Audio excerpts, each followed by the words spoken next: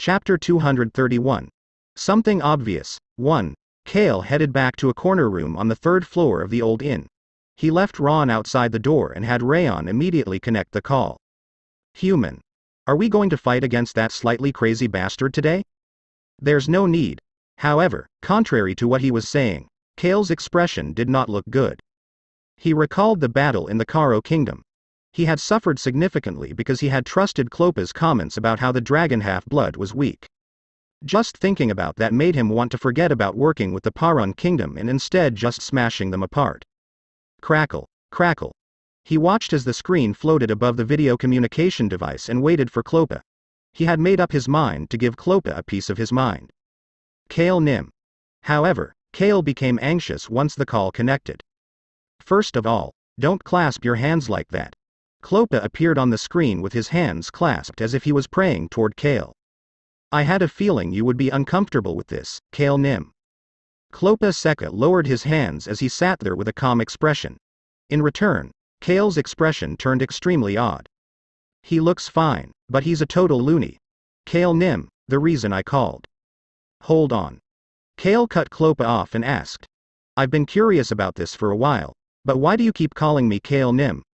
Your position is higher than mine. Just call me young master like everyone else. People will think it is weird.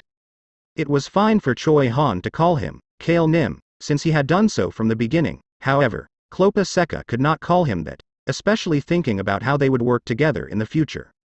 Kale thought that Clopa would understand the meaning behind his words. I cannot do that. Kale Nim is not just a young master or a commander. Kale Nim is the G. Stop. Kale felt as if he should not hear what Clopa would say next. He didn't want to hear that word that started with a G. Kale held back his sigh and continued to speak. Why have you been quiet all this time and just now giving me a call? Clopa could see that Kale was looking at him with a cold gaze even though his voice was calm. It had been much longer than 1 week since Kale had the whale tribes strike the Paran Kingdom's northern patrol stations. Kale had given them 1 week, however, the Paran Kingdom had not contacted him until now. Why did it take them so long to respond? Clopa smiled after seeing that Kale was still calm without any signs of anger nor uneasiness. I could not come empty-handed. Kale started to smile. I knew this guy's head worked well. Yes, you can't come empty-handed to make a deal. The Karo Kingdom's battle. The Paran Kingdom had realized that they needed a new source for survival other than the Indomitable Alliance after seeing the results. They also knew that the Roan Kingdom was the one who would give them an alternative path for survival. Screech. Kale leaned back onto the old chair and motioned toward Clopa with his chin. He was telling Clopa to show him what the Paran Kingdom had brought after such a long time. I will decide after I see what you brought. Kale and the Roan Kingdom had the upper hand and could make up their mind afterward. Clopa had to stop the corners of his lips from going up. I knew I was right. The path to a legend. Clopa had felt chills throughout his body after hearing about the Karo Kingdom's battle. Hearing about the appearance of the Dark Elves and how Kale's shield had defended against the light arrow was electrifying. He knew that Kale would have underestimated Arm's mage after his unintentional misinformation. Even then, Kale managed to defeat a formidable foe who suddenly appeared. That was what a hero, no, what a legend should be able to do. The White Snake could see a path to survival in Kale. That was why he had done everything he could in order to prepare this for him. The Indomitable Alliance is currently barely managing to hold on. It was obvious. They had been destroyed in both of the major battles. But they cannot retreat just like this. Arm, which has somehow become the central figure of the Alliance, is pushing for a final stand. Arm's final stand. Kale could easily imagine where the location of this battle would be. He thought about 2 different people. Rosalind, who had thrown away her position as a princess in order to focus on being a mage, and Locke, who would end up walking the path of the Wolf King. He was thinking about the Breck Kingdom where the 2 of them currently were, as well as the Gorge of Death within the Breck Kingdom. The final battle will be at the Gorge of Death. Clopa could no longer stop himself from smiling. It was because Kale's expression was one of someone who already knew about it. As expected, Kale Nim's foresight is amazing. It is fitting for someone who will become a legend. Clopa. Kale quickly cut off the crazy bastard's nonsense. He then observed the white-haired guardian knight, Clopa Seka, who was looking at him. Currently, Only the Roan kingdom and a few of the Paran kingdom's people knew about Klopa's whereabouts. The rest believed that he was currently missing or that he had been killed in the Hennetus territory. That was why there were many uses for him. Kale slowly started to speak. If it was you, with the weakened Indomitable Alliance, no, let me put it differently. Kale's side will naturally be the ones to win the battle at the Gorge of Death. The winning side can enjoy their victory. But what about the losers? The strength of the three kingdoms in the north will be dismal after they lose at the Gorge of Death.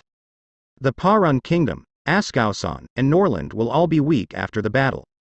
Wouldn't the weakened north be easy prey for someone? Was there anything easier than swallowing up a weakened enemy? Kale might be wrong, however. Why would Arm spend so much resources in order to have the Indomitable Alliance prepare for a final battle? Maybe Arm realized that they would not be able to take any of the southern lands through the Indomitable Alliance and were instead thinking about taking the northern lands instead. The Lion tribe, Bear tribe, and the Flame Dwarf tribe probably all want their own territories. In that case, would they want the difficult to acquire southern lands or the easy to take northern lands? The answer was obvious. Klopa Seka, the enemy is within your ranks. Kale was giving Klopa and the Paran kingdom a warning. It was at that moment. He. Kale could see Klopa Seka suddenly starting to laugh like a maniac. He. Kale Nim, you really are, he. What is wrong with him? Kale's pupils started to shake. It seemed as if Klopa was getting crazier even though all he said was to be wary of Arm. Kale slowly tried to move away from the screen. Human, this guy is not just slightly crazy. Kale and the 6-year-old dragon had the same thought. Klopa started to speak at that moment. Kale Nim, we are prepared. Prepared. The person who had been laughing like a maniac had returned back to normal. Kale's expression was still iffy, but his expression changed after hearing what Klopa had to say. We have prepared a route to invade all the way to Askausan and Norland's palaces. What? Kale flinched. He then observed Klopa.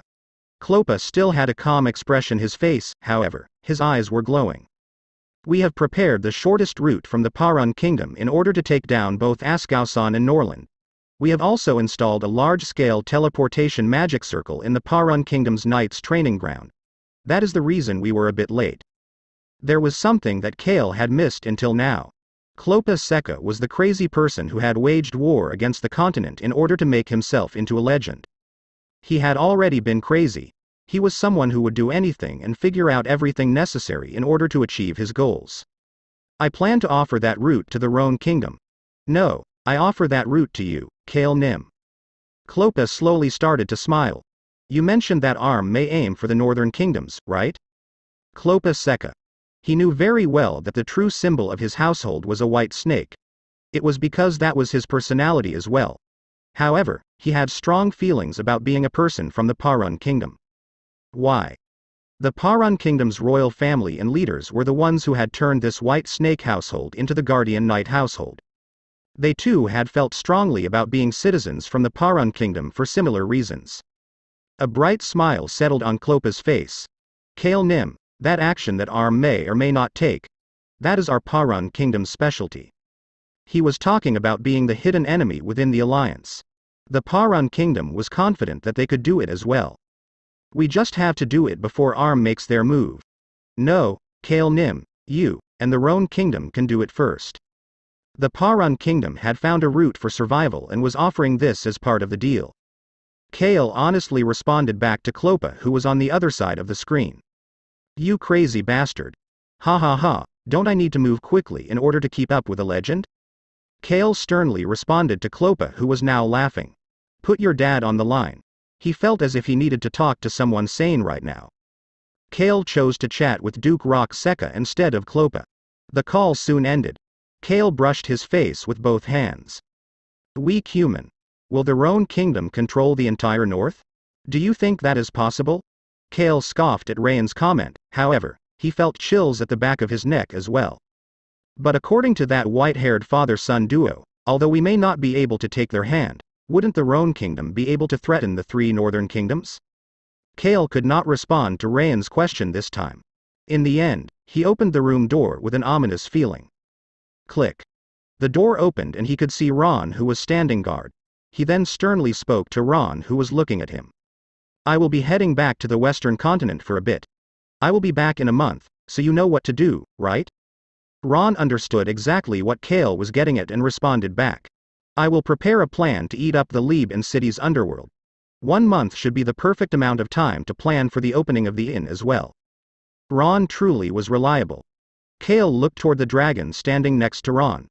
The ancient dragon casually responded back. I will look for another dragon while you are not here. I'm sure that you need to learn about the history of Lieb and city. Thank you very much. The ancient dragon stepped up in order to figure out the secrets behind the history of the city. Kale gave a short thank you before using the teleportation magic circle to return to the Western continent's Super Rock Villa with the children averaging 9 years old. Kale finished his preparations at Super Rock Villa before moving elsewhere. He was wearing a clean black uniform. The teleportation soon completed and Kale's sight returned. Your Highness. Crown Prince Alberu Crossman. He could see him in the distance. This was a secret teleportation magic circle inside the palace. Kale had used this to stealthily enter the palace. Kale started to speak in reflex as soon as he saw the Crown Prince's face. You are as fancy and passionate as the rising sun as usual. Kale stopped talking. He quickly returned to his usual voice as he continued to speak. Your Highness, I know this is going to sound terrible, but what's wrong with your face? Did something happen? Alberu Crossman. His face was a total mess. He seemed tired from being stuck in the middle of a bunch of annoying things. The way he was standing as he greeted Kale seemed a bit desperate as well. Is there something for me to do again? Kale started to get a bad feeling again. Kale Henatus. Alberu was not using the title of commander and instead was using his name for the first time in a long time. However, there was no energy in his voice. Kale started to consider teleporting right back.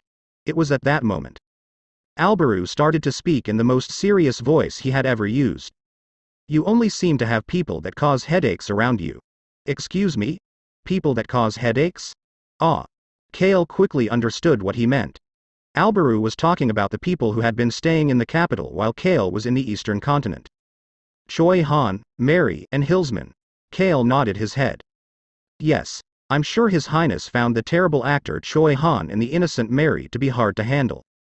For someone like Alberu, who found it difficult to handle even the Karo Kingdom's crown prince, Valentino, Choi Han and Mary must have been extremely difficult. Kale had a good understanding of it. I guess Choi Han and Mary are really difficult to handle. One was too stiff and terrible at acting while the other was too innocent and nice. Kale could see Crown Prince Alberu scoffing at his response. Your meaning of difficult is quite surprising. Excuse me. Never mind. It's nothing. Alberu shook his head. He then turned around and started to walk, making Kale follow behind him with a confused expression. He heard Rayan's voice in his head as he walked. I knew Choi Han's smile was weird. What is he talking about? Kale looked at Alberu's back as they headed out of the secret underground room. He heard Alberu's voice at that moment. You seem to be someone who is quite loved. Are you really sick, Your Highness? You have suffered quite a bit. Just what was going on? Kale did not understand Alberu's words as he continued to follow behind him. Click. Alberu opened the door heading back to surface and they appeared in a room. It was Alberu Crossman's new office. It was the same one he would use once he became king. The office was full of papers. Kale heard someone's voice as he took a step back in disgust. Young Master Kale. Kale looked toward one of the walls. A screen from a video communication device was taking up an entire wall. Long time no see, young Master Kale. He could see a face through the video communication device. It was someone whose beautiful red hair was different than Kale's in that it resembled the sun in the middle of the day. Rosalind. She greeted Kale with a smile. Kale smiled back and greeted her as well. Long time no see, Miss Rosalind. She smiled again and asked a question. The Indomitable Alliance is heading down in 2 days? Yes. Rosalind's smile became even wider after hearing Kale's short response. We will get to see all of them, the Bear Tribe, the Lion Tribe, and the Dwarves? Of course. The Flame Dwarf Tribe made devices for them to cross the Gorge of Death? Correct. Rosalind, who was wearing a robe over her leather armor, pushed the corners of her lips back down with her fingers. A battle against the Indomitable Alliance. Although she did not wish for it to happen, a part of her had been longing for this moment. She had stayed at the Breck Kingdom even when her friends were fighting in the Roan Kingdom and the Karo Kingdom. She did not contact them via video communication device either. It was partially because she believed they would win, however, there was one main reason. Rosalind. She knew that there was royal blood flowing in her body. The blood of a king. Although she had thrown away her position as a princess, the blood still flowed through her. That blood was making her angry right now. The blood of a king could not forgive those who aimed for their territory. It was for the Breck Kingdom and her family, as well as for the people who were precious to her that were coming to help the Breck Kingdom out. It was so that she could protect all of them with her own hands. It was also so that she could relieve her anger against those who were aiming for her land. Rosalind had been training to become stronger with Kale's help. She was happy knowing that the time that she had been waiting for was near as she asked Kale a question. Will the enemy be able to get past the Gorge of Death? Rosalind could see Kale starting to smile. What an impossible imagination. He was saying that the enemies getting past the Gorge of Death would never happen. I will see you soon. Rosalind said a short farewell before ending the call. Kale turned around and looked back at Crown Prince Alberu. Alberu motioned for Kale to speak. Your Highness, it looks like we will need to gather people together one more time. It was now the end of winter. They needed to do it one more time before spring arrived. Kale started to prepare for the final battle against the Indomitable Alliance. Chapter 232. Something obvious, 2. The battle at the Gorge of Death would take place in 2 days. Kale had to busy himself in the remaining time. Well, at least he was supposed to. Kale brushed his face with both of his hands. Choi Han. What is this estimate sheet for? Kale was waving a piece of paper in his hand. Flap, flap. The paper that was fluttering in Kale's hand had a lot of numbers written on it. A piece of the palace had been broken and this was the breakdown of the costs of the repair. Choi Han silently lowered his head. Kale sighed and picked up another piece of paper. That paper fluttered in the air as well. He was looking at Mary this time. Why did 3 nobles suddenly fall ill? An innocent and mechanical voice responded back. I am not sure. They were curious about my powers, so I showed them a bit of it. Mary recalled the small gathering that had happened after the parade. It was only a small celebration as the war was not over yet, however, it looked as if the world was sparkling in Mary's eyes. It was an extremely shocking experience for Mary. Satasha had helped the overwhelmed Mary head out to the terrace to rest. 3 nobles had appeared at the terrace at that time and spoken to her in a friendly way, asking about her powers. She thought that they were trying to get close to her and showed them a bit of her power. But they suddenly said that I should throw young Master Kale Nim away and join up with them. They said that we could then take you down and take power for ourselves. He. Kale turned his head after hearing suppressed laughter coming from behind him. Crown Prince Alberu had his head down on his desk with his shoulders moving up and down. It was obvious that he was struggling to keep himself from laughing. Kale's lips started to twist. And the black robe started to speak in a serious manner. She had become wary of the 3 nobles at that moment. So then am I the enemy? That was what I asked them. They responded back with, you can be the enemy, or you can come and join us from here on. The 3 nobles were people from the central faction. They were trying to pull Mary toward their faction, however, Mary heard the nobles' conversation about power differently. I wondered if they were from ARM as they were talking about taking you down, young Master Nim. I thought they were either from ARM or the Indomitable Alliance. However, I just remained quiet as you told me not to fight. But then they just suddenly fainted. Mary recalled how the 3 people had suddenly started to faint. They were weird people. Mary could not understand the courage that those weak people had to say that she could be their enemy. Kale let out a deep sigh. He could still hear Alberu's snickering, but he ignored it as he looked toward Choi Han. Choi Han's situation was a typical cliché. One of the noble's sons threw a glove at you? Choi Han lowered his head once more. Someone else responded in his stead. Yes sir. Young Master Nim, it was Vice Captain Hillsman. During the celebration, Marquis Aelin's successor suddenly questioned whether Choi Han was really a swordmaster and threw a glove at him in order to issue a challenge. Kale had a blank expression on his face. Fantasy worlds always had the spoiled young masters who challenge the main character or other strong characters. Marquis Aelin. The Aelin household was known as the strongest martial artist household in the southeast region in the entire Rhone kingdom. And I'm sure Choi Han would normally have ignored such a thing. Of course. We remembered your orders and ignored him. However, that noble's son then started to talk crap about the Hennetus household. What did he say? He said that, for being a martial arts household, the Hennetus household is extremely weak. All they do is use money in order to have strong subordinates to protect them. Well, they're not wrong. Kale didn't really take it as talking crap. Although the members of the Hennetus household knew how to handle the sword, there were no extremely strong individuals. Lily does show great potential, however, it was still only potential for now. Furthermore, the person had said that they were rich and had strong subordinates. Isn't that even better? It didn't annoy him at all. However, contrary to his expectations, Hillsman still seemed to be angry as he was huffing and puffing. That was why Choi Han accepted the challenge. He ended up destroying the palace's training ground in the process. But it is not his fault that that young master was so weak. Pwahahaha. Alberu's laughter hit Kale's ears like background music. Hillsman continued to speak. Of course, Marquis Aelin appeared and took that young master with him. He then apologized to Choi Han and said that he would apologize to the Hennetus household as well. A message will be sent to Count Hennetus soon. My poor life. Alberu's laughter became even louder. Human. I truly am the best. Rayan's voice echoed like background music in Kale's mind. He then jumped up from his seat. Choi Han and Mary tilted their heads in confusion as they looked toward Kale. Even the Crown Prince held back his laughter as he looked at Kale. Where are you going? The Crown Prince asked with a serious expression. I'm going to go get some air, Your Highness. Oh, should I go for a walk as well? Alberu could see a blank expression on Kale's face. But I am going to the north. What? Kale's walk was to quite the distance away. I will be back in half a day. Kale needed to go north before going to the Breck Kingdom. It was because of the ancient dragon, Arahaban's request.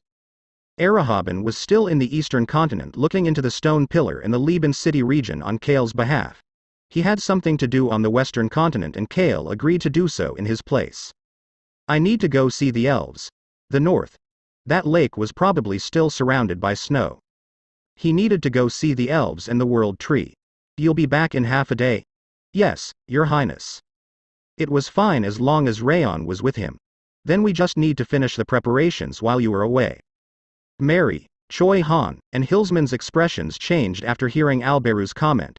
Kale looked around at them and nodded his head. That sounds great. Kale went for his walk with a light heart. The elf village underneath the lake with the world tree. Here. We gathered some more. The young elf priestess took a pouch out of her loose sleeves and handed it to Kale. Clang. Clang. The refreshing sound of coins hitting each other reached Kale's ears.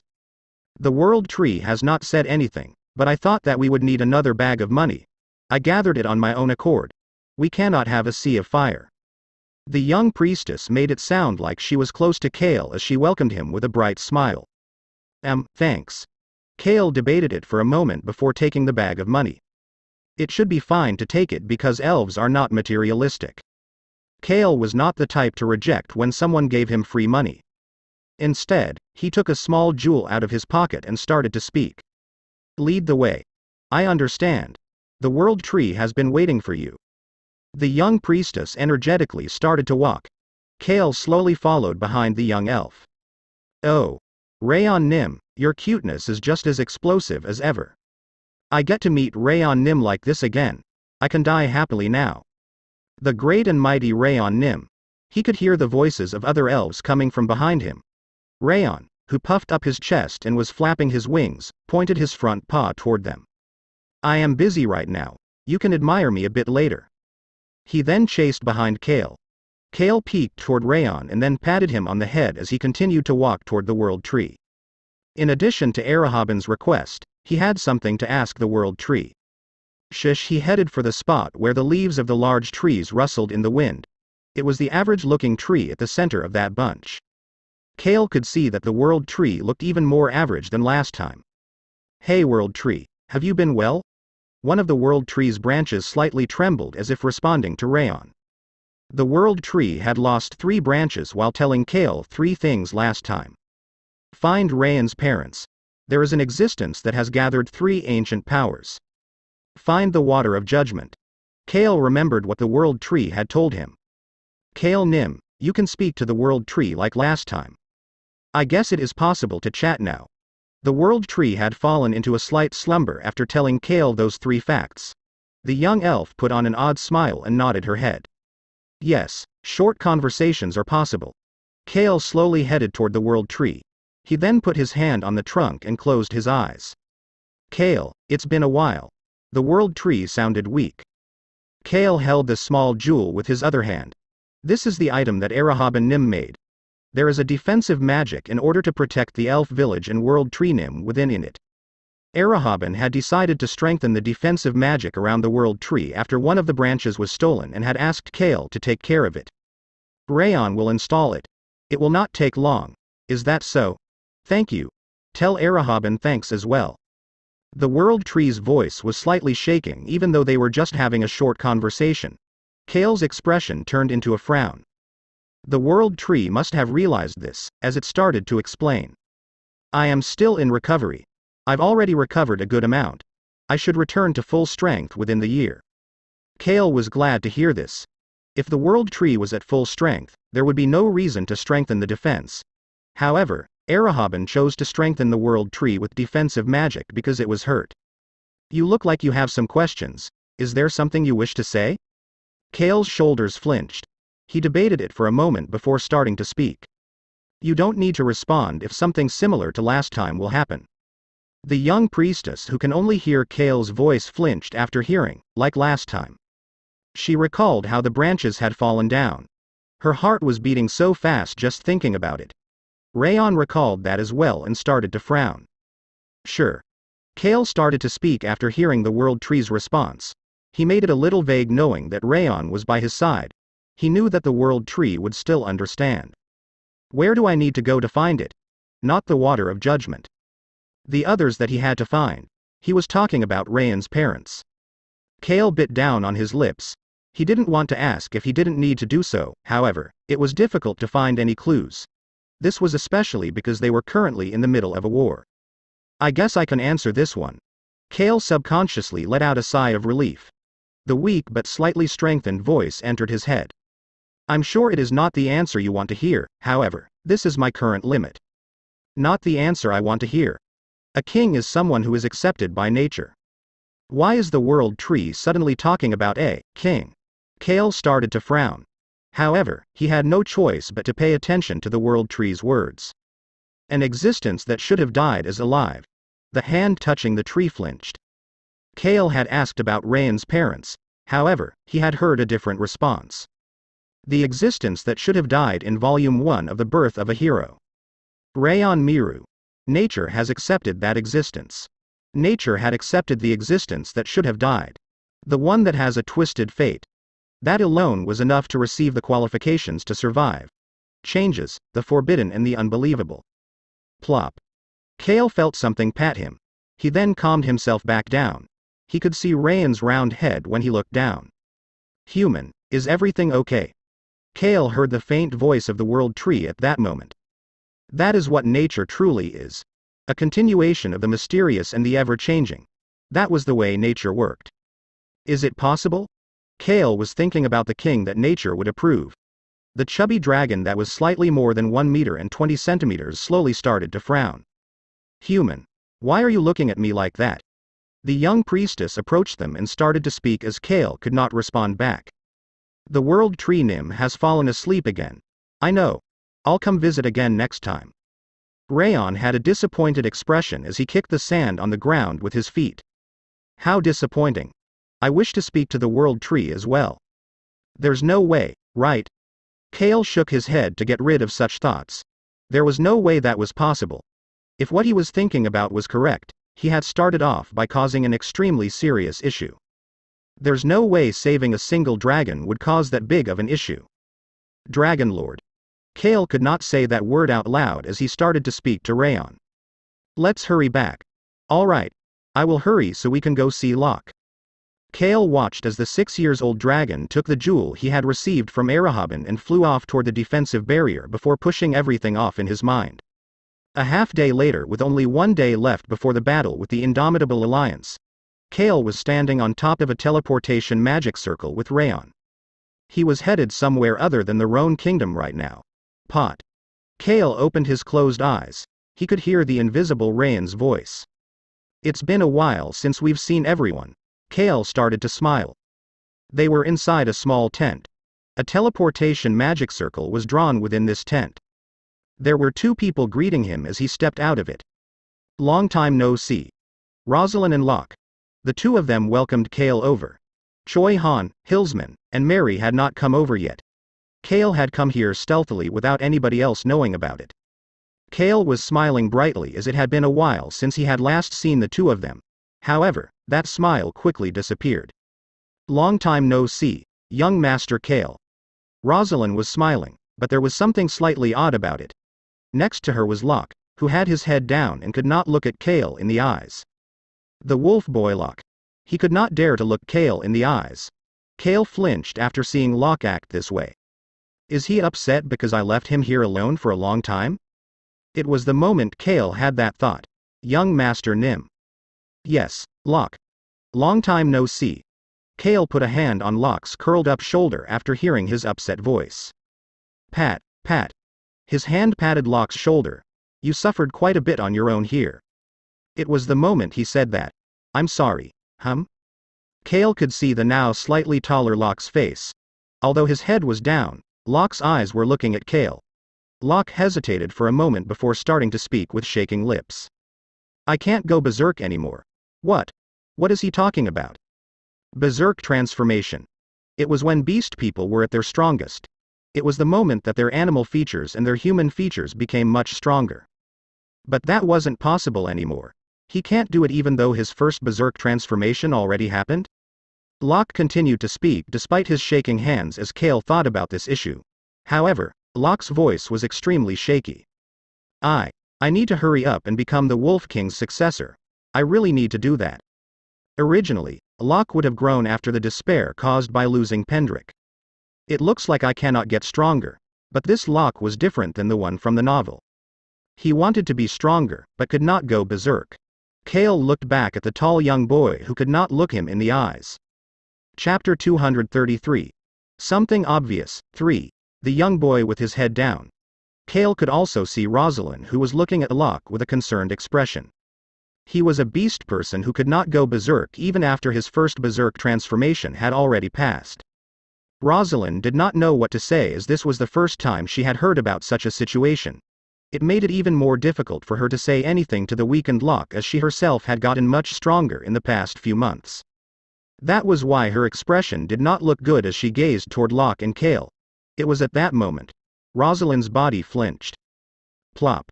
The tent's entrance was lifted up and someone shouted inside. Commander Nim, the Roan Kingdom's forces have arrived. They were calling for Rosalind.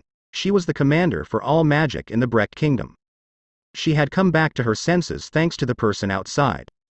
The Roan Kingdom's forces, although they were not large in number, friends that she could trust to cover her back were coming. It was a happy and welcomed arrival. At the same time, she recalled the upcoming battle and knew that she needed to hurry. However, Locke's current situation made her hesitate. She heard a quiet voice at that moment. Pat. Why is a young boy like you so skinny? Rosalind could see Kale pat Locke on the back before heading toward the tent entrance.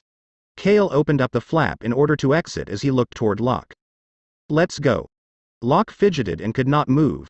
Rayon, push him. Those words made Locke flinch. He could then feel a small paw gently pushing his back. Everybody wants to see you. Let's go, Locke.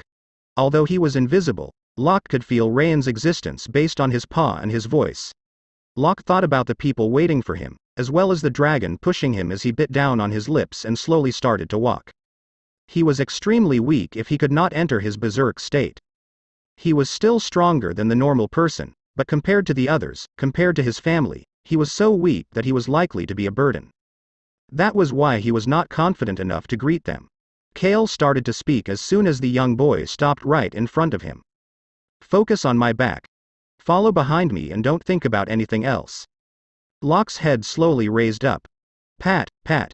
He could feel the small paw patting him on the back as well. The flap covering the tent entrance was completely lifted. Locke could see the Breck Kingdom's people standing in formation outside the tent. The Gorge of Death. Many people had been stationed at different spots on the long and dangerous gorge ever since a few days ago.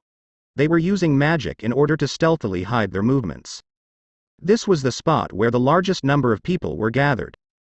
Rosalind and the leaders of the Breck Kingdom were all here. Locke could see the leaders and their forces standing outside. They had all gathered here in order to see a single person. The Roan Kingdom's northeast region's commander. They were all waiting for him. Locke could see Kale heading out of the tent. He had heard a lot about the war while spending time with some of the Breck Kingdom's mages at the Gorge of Death. Locke naturally had heard about how much work Kale and the others had put in. That was why Kale's back seemed extremely large to him. Kale seemed to be someone who was worlds apart from someone like him. However, Locke then heard Kale's voice. "Are you not coming?" Kale still had his back toward Locke, but he was standing there without moving. Locke then felt two gentle pushes on his back. One was Rosalind, while the other was the invisible dragon. Locke slowly started to walk. He no longer paid any attention to the Breck Kingdom's leaders outside the tent. He walked while only looking at Kale's back. That was why he seemed curled up as he looked down at the shorter Kale. However, nothing was preventing him from walking forward anymore. Kale started to walk as he looked around. There was a large number of people gathered here. However, the majority of the Breck Kingdom's forces were stationed at the closest city next to the Gorge of Death, ready to move at any moment. Kale looked toward Rosalind, who walked up to him and started to speak. "Are all the troops moved?" "Yes, young Master Kale. We installed teleportation magic circles at multiple points around the gorge, while the knights and soldiers will all gather early tomorrow morning." The information about the Indomitable Alliance was currently being sent through Clopa Seca. The Roan Kingdom had decided that it was better for the Indomitable Alliance to not know about Clopa and the Paran Kingdom's betrayal until later. That was why the Breck Kingdom's preparations for the Indomitable Alliance were done as secretly as possible. Early the next morning. That was the time Clopa had said the Indomitable Alliance would make their move. "Young Master Kale, the number of forces we are currently moving should not seem odd, even if the Indomitable Alliance manages to notice it. Of course. As Rosalind mentioned, the number of people that were already at each spot seemed normal and not as if they were preparing for battle. The Indomitable Alliance had not given up yet. In that case, where else could they strike? Anybody would be able to tell that it would be the Breck Kingdom. People could not easily believe it because of the Gorge of Death. However, it would seem normal that the Breck Kingdom would send approximately 100 soldiers to places around the Gorge of Death, just in case. Rosalind started to speak. The Roan Kingdom and Breck Kingdom's mage brigades will be able to properly show themselves this time. Kale looked at Rosalind's confident smile and chuckled. This was the mage brigade's true leader. Rosalind had not shown herself until now. She was a highest grade mage with the qualifications to be a future magic tower master. She had spent the last few months strengthening herself and her magic abilities. The thought of using that power for the first time was making her mind run wild right now. "I'm curious about this method that the dwarves figured out in order to cross the Gorge of Death." Kale recalled one piece of information Clopa had provided after hearing Rosalind's thought. The Flame Dwarf tribe will supposedly play a big role in the upcoming attack. They said that they found a way to freely move across the Gorge of Death. However, they will not reveal the method until right before the attack. It looks like they are seeking redemption for the ships at the Karo Kingdom. I think they are trying to exaggerate their abilities by revealing it at the last possible moment. Anyway, I will let our Roan Kingdom know as soon as I find out, so it shouldn't matter, right? Ha ha ha ha. Kale started to frown after recalling Clopa's crazy laugh as well. He would only trust half of what that crazy bastard said from now on. Rosalind did not see Kale's expression as she pointed to a side. "Ah, young Master Kale. You know Count Ecross, right?" Kale's gaze headed toward where Rosalind was pointing. Count Ecross. He was the #1 disciple of the top mage in the Breck Kingdom, making him the second-ranked mage in the entire Breck Kingdom. Of course, Rosalind was not a part of that ranking. Kale clearly remembered how Ecross had ignored and looked down on him when he visited the Gorge of Death last time. Count Ecross flinched as soon as they made eye contact. He subconsciously gulped. Kale Henitus. Ecross clearly remembered how Kale had come with the Tiger tribe earlier in the year. The Kale from back then and Commander Kale in uniform today felt extremely different. It could not be helped as Ecross had heard about everything Kale had done. The battle at the Hennetus territory, the battle at the Rhone Kingdom's northeast region's shores, and finally, the battle in the Karo Kingdom. All of those deeds had made Count Ecross embarrassed about his past actions. However, he felt relief knowing that the Kale who came to assist the Breck Kingdom was reliable. Long time no see, Count Ecross. Yes, Commander Kale Nim. It has been a while. Count Ecross subconsciously used respectful language toward Kale, however, neither of them realized the change. I knew he would be like this. Rayon had realized it, but Kale did not have time to pay attention to him. Commander Nim. Kale Nim. Kale could see a group of people walking toward him from the other side. They were the Rhone Kingdom's 1st Knights Brigade and the Mage Brigade. Finally, there was Choi Han, Mary, and the rest of his group. Count Ecross looked toward the main characters responsible for the Rhone Kingdom's victory and took a small step back. They had already won 2 battles. The aura around them was completely different than his own. Kale looked at the people around him and started to speak. Let us start our meeting. The dwarves' method of crossing the gorge, the lion tribe and bear tribe, and even the enemy soldiers that will come with them. They needed a good plan that would make all of them walk on top of their palms. Kale headed back to the tent with Rosalind and the other leaders and passed by Locke, who was standing behind him. He walked by and said something to Locke. Let's eat dinner together tonight.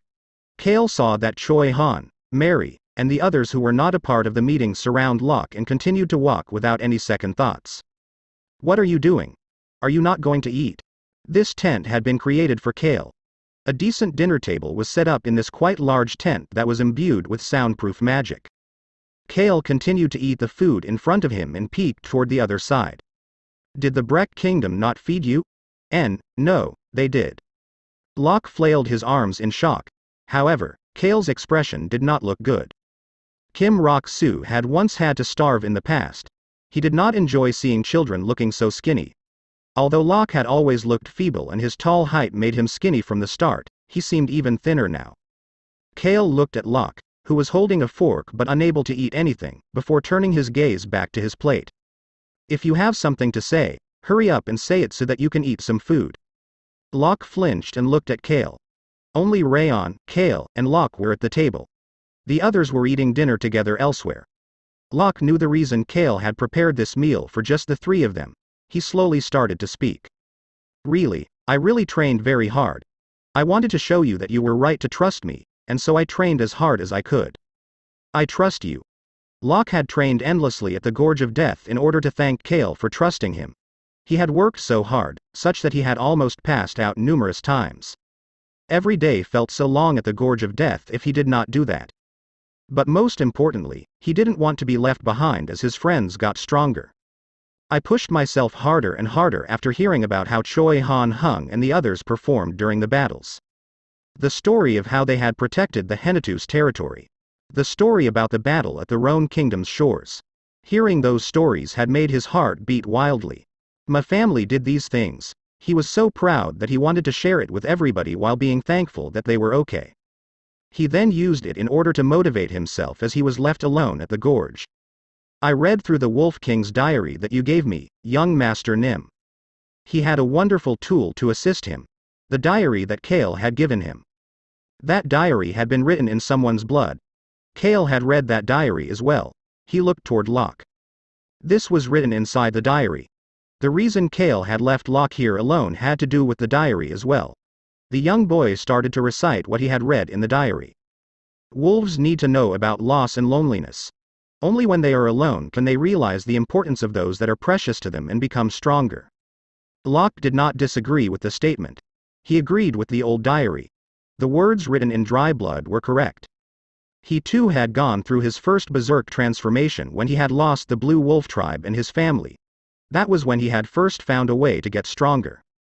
What the Wolf King was saying was true. Although a wolf may shed its own blood, it will not allow those precious to it to bleed. Locke had agreed with the Wolf King here as well. It was better for him to bleed than for those precious to him to bleed. He really believed this to be the case. I read that over and over and trained really hard, but... Locke saw that the hand holding his fork was shaking, and so he clasped his two hands together.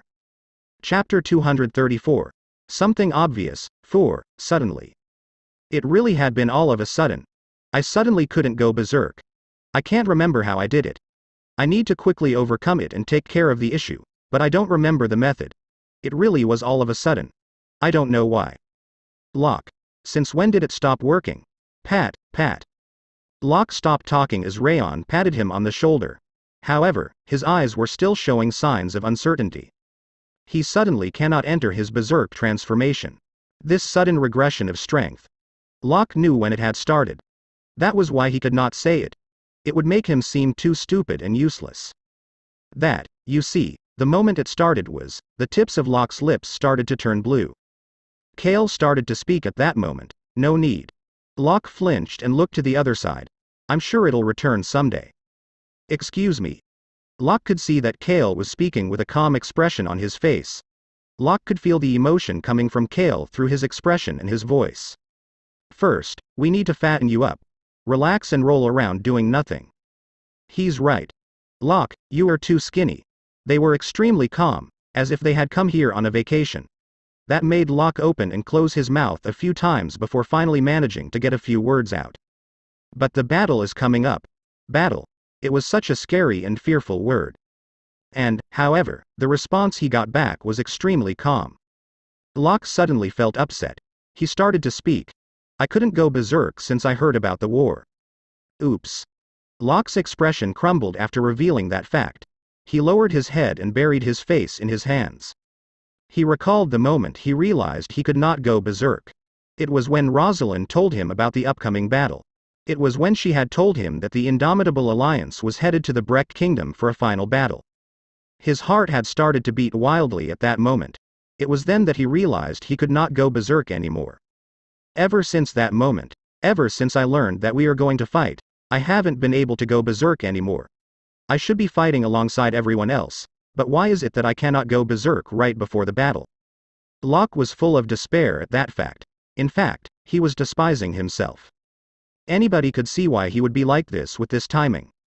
It's like I'm trying to avoid the battle. It's as if I am afraid. I need to grow quickly to help.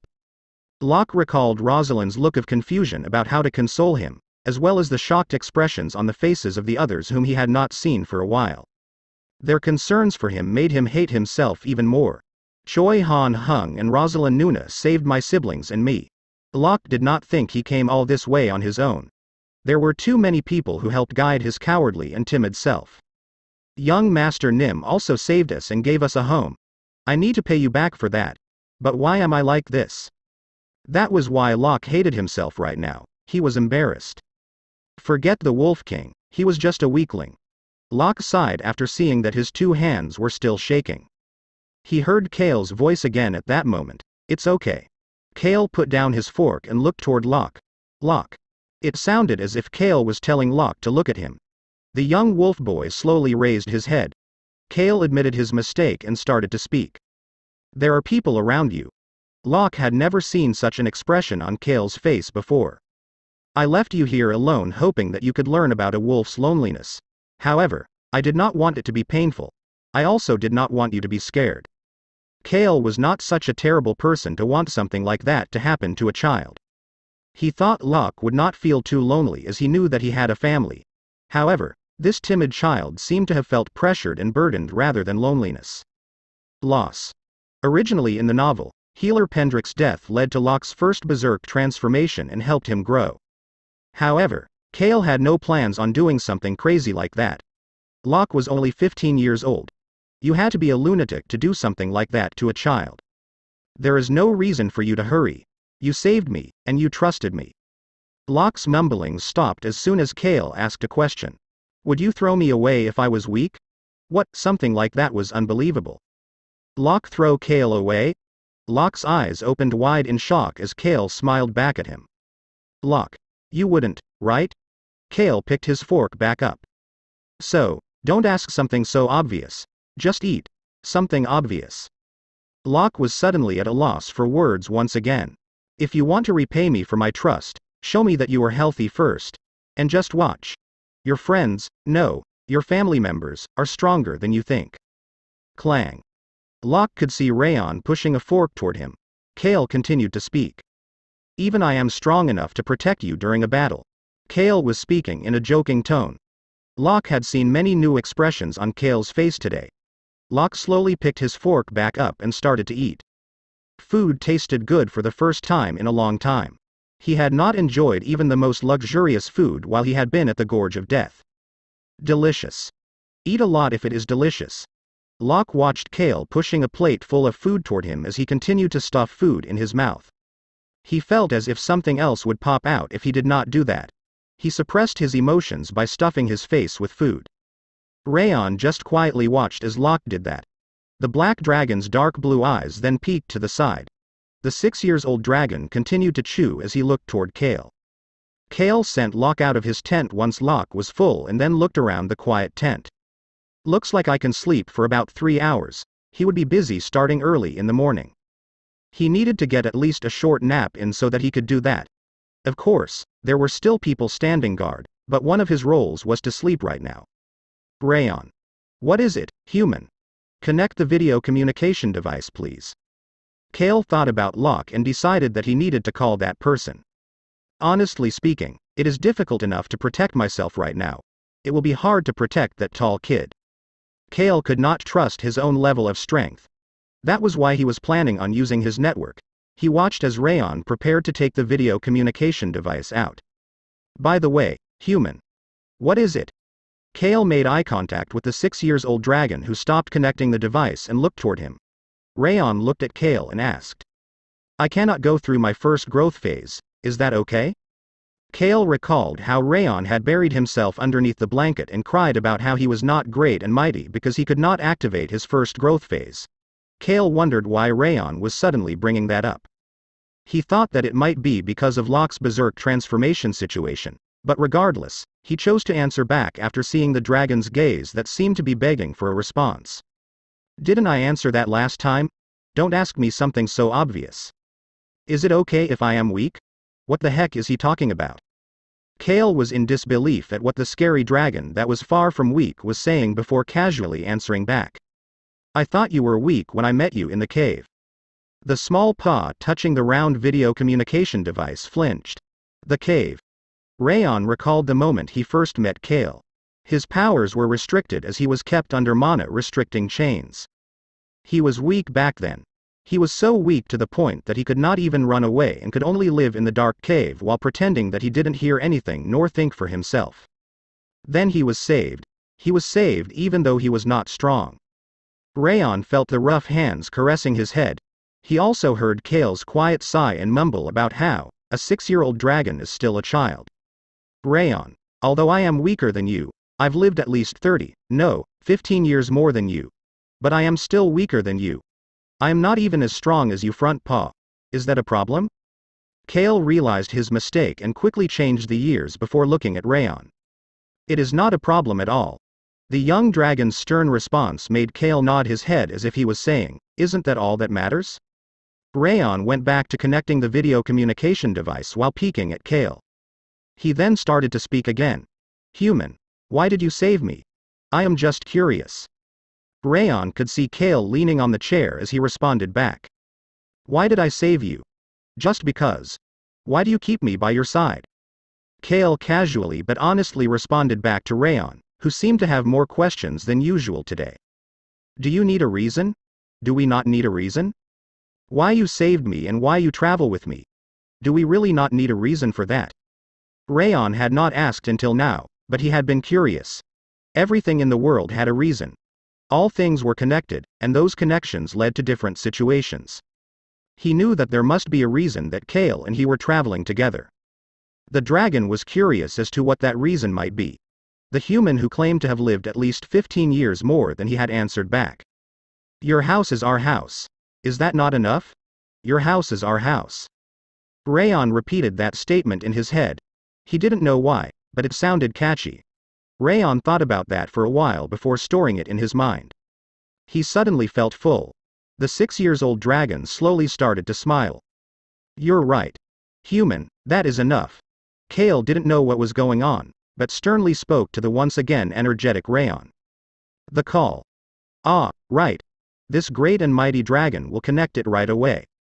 The call was soon connected. Kale left the snickering Rayon on his lap as he finished the call. He then headed straight for bed.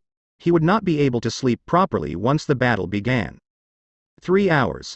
These 3 hours were very precious. Kale laid down on the bed without any hesitation in order to get his precious sleep. Kale, who laid down in his uniform so that he could get up at the last possible moment, could see Rayon putting out the light inside the tent.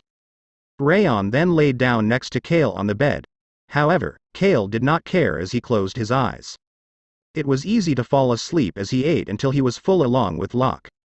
Human. Kale heard Rayon's voice right before he fell asleep. This 6-year-old really has a lot of questions today. The scariness of questions overwhelmed Kale. However, Rayon continued to ask his question. Human, would you save me again if you went back in time? Why is he like this today? I told you not to ask something so obvious. Human, would you save me again if I become that weak again and require you to save me? Kale moved his sleepy body and put his hand on Rayon's head. He felt himself slowly falling asleep as he answered back. Of course I would save you. Kale then fell asleep. Rayon watched Kale for a long time before burrowing next to Kale's side and rolling up his body into a circle before closing his eyes. I will save you even if you are weak. Those words echoed in Rayon's mind. Thanks to that, he could easily fall asleep. Soon the light breathing noises of the adult and the young dragon filled the tent. The next day. Beep beep. Kale squirmed after hearing the sound of the alarm. He needed to open his eyes, but could not easily do so as he wanted to sleep some more. Ooh. Kale squirmed a bit more before forcing himself to open his eyes. He could see the ceiling of the dark tent. Beep beep. The sound of the alarm. The alarm was sounding in order to wake Kale, as well as the others nearby. Kale sat up on the bed. Aigu. He sounded like an old man getting up. Kale lifted his hand up and tried to wipe the side of his eyes. He then flinched. Something is weird. It was too quiet right now. It should be very loud right now. Someone should be pushing on his stomach right now. But no, it was quiet. Kale heard something instead. Who? It was someone breathing. However, it was kind of rough breathing. Kale slowly turned his head. Beep beep. The alarm was still going off around him. Kale's eyes slowly adjusted to the darkness and let him see the existence next to him. Yes, right next to him. This existence was curled up sleeping right next to him. He could see the curled up black dragon. Kale slowly reached his hand toward Rayon's forehead. Who? He had heard this type of breathing before. Kale's palm landed on Rayon's forehead. Kale started to frown. It was hot. It was too hot. Rayon's body was on fire. He could see Rayon's black wings fall into his sides without any strength. Rayon's face looked as if he had lost consciousness because his fever was too high. The battle was about to start in just a few moments, but Rayon was sick. Chapter 235. I will, you, one, Rayon. Kale called out to Rayon. However, all he got back was the rough sound of Rayon's breathing. It was completely different than when he had caught a cold last time. Kale blinked after seeing Rayon, who seemed to be sleeping but had a serious fever and was breathing heavily. The first growth phase. That was the only thing he could think of. Kale recalled what Arahaban had told him in the past. He's quite smart. He's able to learn 3 months worth of content in only 1 month. But he is not growing. He's not hitting his first growth phase. It's about time for it to happen. I wonder what is going on. Rayon was a dragon who could not grow even though he had learned everything he needed to learn in order to activate it. Kale recalled what he had heard as he was falling asleep. Human, will you save me again if I become that weak again and require you to save me? Damn it. Kale couldn't help but swear. It was not because he recalled what Rayon had told him. Beep beep. Was there a need for an alarm to wake people up to continue to ring this loud? Should they be making this much noise when they should be wary of the enemy hearing them? Kale bit down on his lips after suddenly thinking about something. He then looked toward Rayon. The young dragon had Kale's video communication device in his spatial dimension. The guardian knight Clopa. He had only contacted Kale through that specific video communication device. Kale had ordered him to contact him through his personal video communication device if anything changed with the Indomitable Alliance's plans or if any urgent situations came up.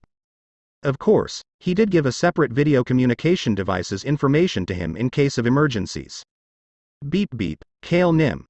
A voice called for him from outside the tent. Choi Han was calling his name. Kale brushed his eyes with his hands. What if something happened during the 3 hours he was sleeping? No. What if it happened once Rayon became sick? If Clopa had contacted him during that time? Then Kale would not have been able to answer that call. He didn't have Rayon to connect him. Beep beep, this was not the sound of an alarm. It was a warning signal. It meant that something had happened. This is driving me nuts. Kale stopped frowning as best as possible and headed out of the tent. Plop. He could see soldiers hurriedly moving about outside the tent. Light continued to flash from the teleportation magic circle located at the base as well. The soldiers and knights stationed at the nearby city were all being teleported over. Kale Nim, the enemy is appearing on the other side of the gorge. Kale turned his head toward the direction of Choi Han's voice. He could see Choi Han, Hillsman, Mary, and Locke. He could also see some of the knights of the Royal Knights Brigade, no, the core members of the Roan Kingdom's forces. Kale opened his mouth to speak. Choi Han and Locke, come inside. The rest of you stand by. Choi Han found it odd that he was calling them inside, but followed Kale's order anyway. He could see the urgency in Kale's eyes.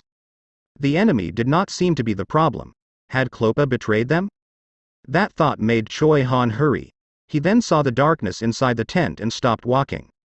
Kale Nim. Even Locke, who was following behind him, stopped in shock. Choi Han and Locke could see Rayon, who was on the bed with his eyes closed. The expression on Choi Han's face changed. The confusion on his face quickly disappeared. I was wondering if the Guardian Knight betrayed us. This must be why you didn't say anything about the current situation, Kale Nim.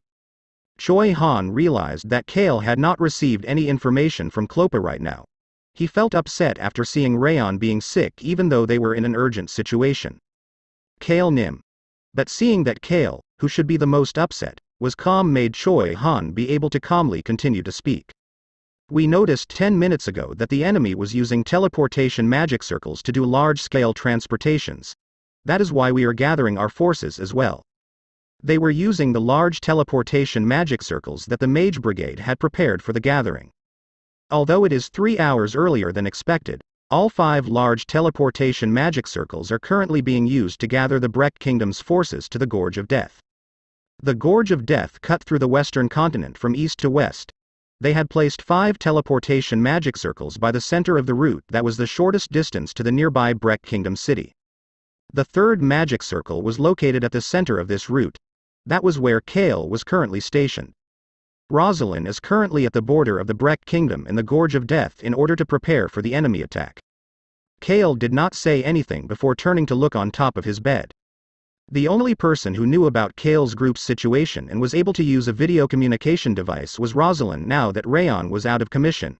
However, she was currently waiting to fight against the enemy. I guess Arahaban Nim will not be possible. It was difficult to contact the ancient dragon right now. Many different thoughts passed through Kale's head. At the same time, he remembered something he had heard as Kim Rok-Soo when he first started a proper job. You must be calm. A person who handles information must always have a cool heart. Got it, newbie? It was what his former team leader had told him. The voice of the man who noticed Kim Rok-Soo's talents and helped him grow was always calm. Although his insides were boiling, Kale's cold gaze looked toward Choi Han. However, he called for someone else. Locke. Yes, sir. You will stand by my side no matter what. No matter what. Got it. Locke clenched his fist and responded back. Yes, yes, sir. Locke's mind was boiling as well. Beep beep. Locke's mind became complicated along with the loud sound of the alarm. Kale turned and headed toward the bed once Locke responded. He used a blanket to wrap the curled-up Rayon. He covered him from head to tail. The small dragon that was only 1 meter 20 cm in length was quickly covered up. Kale picked him up and held him in his arms. He could not leave him here. However, he could also not stay here by his side. So what else could he do? He had to carry him with him. Choi Han. Choi Han started to speak as soon as Kale called for him. I will stay by the 3 of your side at all times today. That will be my priority. Kale, Locke, and Rayon. Choi Han was clear about where he needed to be today. The battle was an issue and he wanted to help Rosalind protect her kingdom. However, his family came first to him. What are you talking about? However, Choi Han could see Kale frowning at him. He seemed to have his usual grumbling expression. Choi Han, you destroy them before they get here. Destroy the enemy before they arrive. Choi Han's expression turned odd. At the same time, Kale headed over to Locke and handed him the wrapped-up rayon. Kale's arms that were holding rayon up were slightly shaking. Although he was not very long, the now chubby rayon was quite heavy. Here. Excuse me. Yes, sir. Locke carefully held rayon in confusion. He could feel rayon's weight in his arms. Once he looked down, he could see the heavily breathing rayon that no one else would be able to see. Locke put some strength into his arms after feeling an unexplainable feeling. The existence that he thought was strong because he was a dragon was not as heavy as he expected and was currently sick. Rayon was also part of Locke's family. Are you not coming? Ah, yes sir. Locke quickly followed behind Kale. Stick to my back without getting away at all today. Got it? Yes sir. Locke understood Kale's intentions. He was trying to protect the two of them. Although he had a calm expression on his face, how worried must he be on the inside? Locke knew exactly what he had to do during this battle. Carry the sick rayon. Follow behind Kale properly. They weren't much, but the fact that he now had something to do during the battle made Locke's body start to fill with strength. Wolves became stronger when they had someone or something to protect. There was only a slight difference between loneliness and a sense of belonging. That was a fact that neither Locke nor Kale knew much about. Choi Han watched as Kale left the tent with Locke. Plop. The flap was lifted again and Kale stood in front of the Roan Kingdom's core forces that were looking at him. Mary, Hillsman, the Mage Brigade, and the 1st Royal Knights Brigade. Beep beep. Although the alarm was going off and it was chaotic, the Roan Kingdom's forces were waiting for Kale without any worries. Kale stood in front of them as Choi Han came out of the tent and walked up next to Kale as well. Kale started to speak at that moment. Our goal for today is simple. Kale clearly explained their goal to the group. Choose defense over attack. The Silver Shield. The source of the power that people knew about was rayon. The defensive strength of Kale's shield was only possible because rayon was with him. It was impossible to expect him to be able to do the same feats today. However, Kale could not show his weakness to them. He could only give them a different order. Do not go far. Do not be alone either. Make sure you are always moving in groups of at least 3 people. Although they came to help the Breck Kingdom, Kale cared more about his life and the lives of the people from his territory first. He was making sure that he, and the people close to him, survived. That was why Kale was telling the Roan Kingdom's people to choose to act defensively. Except for one person. Choi Han clenched the scabbard in his hand. He nodded his head instead of responding to Kale, who was looking at him. Go out before defending. That was why he was the only person who was told to destroy the enemy before they arrived. Choi Han understood the meaning of that clearly. Rayon was not available. Then he was the only one left. Kale started to speak again as Choi Han started to smile. Everybody to your positions. The mages' robes and knights' armors made different noises as their formations started to move in different directions. Kale started to walk somewhere as well. Mary, Hillsman, Choi Han, and Locke were next to him. Did something happen to Rayon Nim? The mechanical voice of Mary was shaking for once. Kale looked toward the black robe and the concerned Hillsman next to her as he responded back. Something came up. He could see the two of them flinch. However, Kale did not say anything to them like, relax. You needed to face your troubles head on. That was the only way to accurately determine the situation and find a path out. Kale explained this fact to the two of them. That is why you both need to make sure that you are alert so that nothing happens to anyone else. Mary and Hillsman closed their mouths at that response. Do not get hurt and stay alert. Mary's shaking lips and Hillsman's concerned expression quickly returned to normal. Kale turned away from the silent duo and headed toward someone. Rosalind. He needed to go to her. She was the one who would have the best grasp of the current situation and he needed to ask for her help. Kale could see Rosalind's back. Swish swish. The wind was blowing. It was still dark as it was very early in the morning. The Gorge of Death was made of extremely deep cliffs that twisted left and right for hundreds of kilometers. Rosalind was at the deepest cliff that was the border between the Breck Kingdom and the Askausan Kingdom. She was standing there looking at the Askausan forces on the other side of the cliff. Next to her was the Mage Brigade and the large teleportation magic circle. Pot, pot. The large teleportation magic circle continued to flash non-stop as knights and soldiers continued to appear. However, Kale did not look at any of that. Just, what the? He heard Vice Captain Hillsman's voice, however, he could not pay attention to him at all. He looked across the cliff. It was the enemy land. Many flashes of light were appearing there as well. Another light flashed on Kale's side. It was the light that was coming off of the large teleportation magic circle. Tens of those lights were flashing on the other side of the cliff. Seems fitting for the final battle. The other side of the cliff. A large number of enemies were looking at them as they stood by the gorge. It was an impossibly large number of enemy forces. Flap, flap. The flags that symbolized that they were part of the Indomitable Alliance were fluttering in the rough winds on the other side of the gorge. It was an unbelievable number in comparison to the number of soldiers that had attacked the Karo Kingdom or the Roan Kingdom. Furthermore, the northern lands, including the Parun Kingdom, were all kingdoms of knights. Knights were stronger on the ground. And if they are strong on the ground, they would naturally have strong soldiers as well. Other than the river at the bottom of the long cliff cutting between the Brek Kingdom and the Askausan Kingdom, no source of water existed here. I expected it, but seeing it in person makes it feel real that there are a lot of them. No, there are more than what that crazy bastard told us. Excuse me. There were more enemies than what Clopa had told him. Specifically, there were too many soldiers. Miss Rosalind. Young Master Kale. Kale's hand was placed on Rosalind's shoulder. A single question continued to fill his mind. He quickly whispered in Rosalind's ear. How are they going to cross with that many people? That many people. Just what were they going to do to get all of them across the gorge? Chapter 236. I will, you, too. The gorge of death that splits the two kingdoms is still there. No matter how strong they are on land, the enemy cannot get here if they do not have a way to cross the gorge. In fact, the Brek Kingdom's mages had the advantage as they could use long-distance attacks to strike from the other side of the gorge. They had a lot of soldiers, but it didn't matter if they couldn't attack. Young Master Kale, that's what I wanted to ask you. Did something happen? Rosalind had been waiting for Kale until now. She was waiting for Kale to bring her information from Clopa. However, Kale's question made her realize that Kale had no information as well. Rayon is sick. Rosalind's expression changed. She quickly took out a video communication device and handed it to Kale. Where should I connect you to? His Highness, Prince Alberu.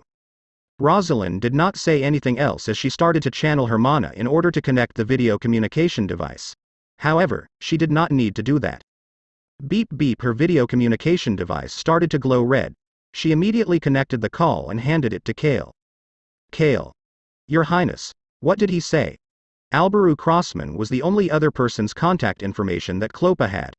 It was because Alberu was the only person who would know what Kale was planning to do and take care of things properly.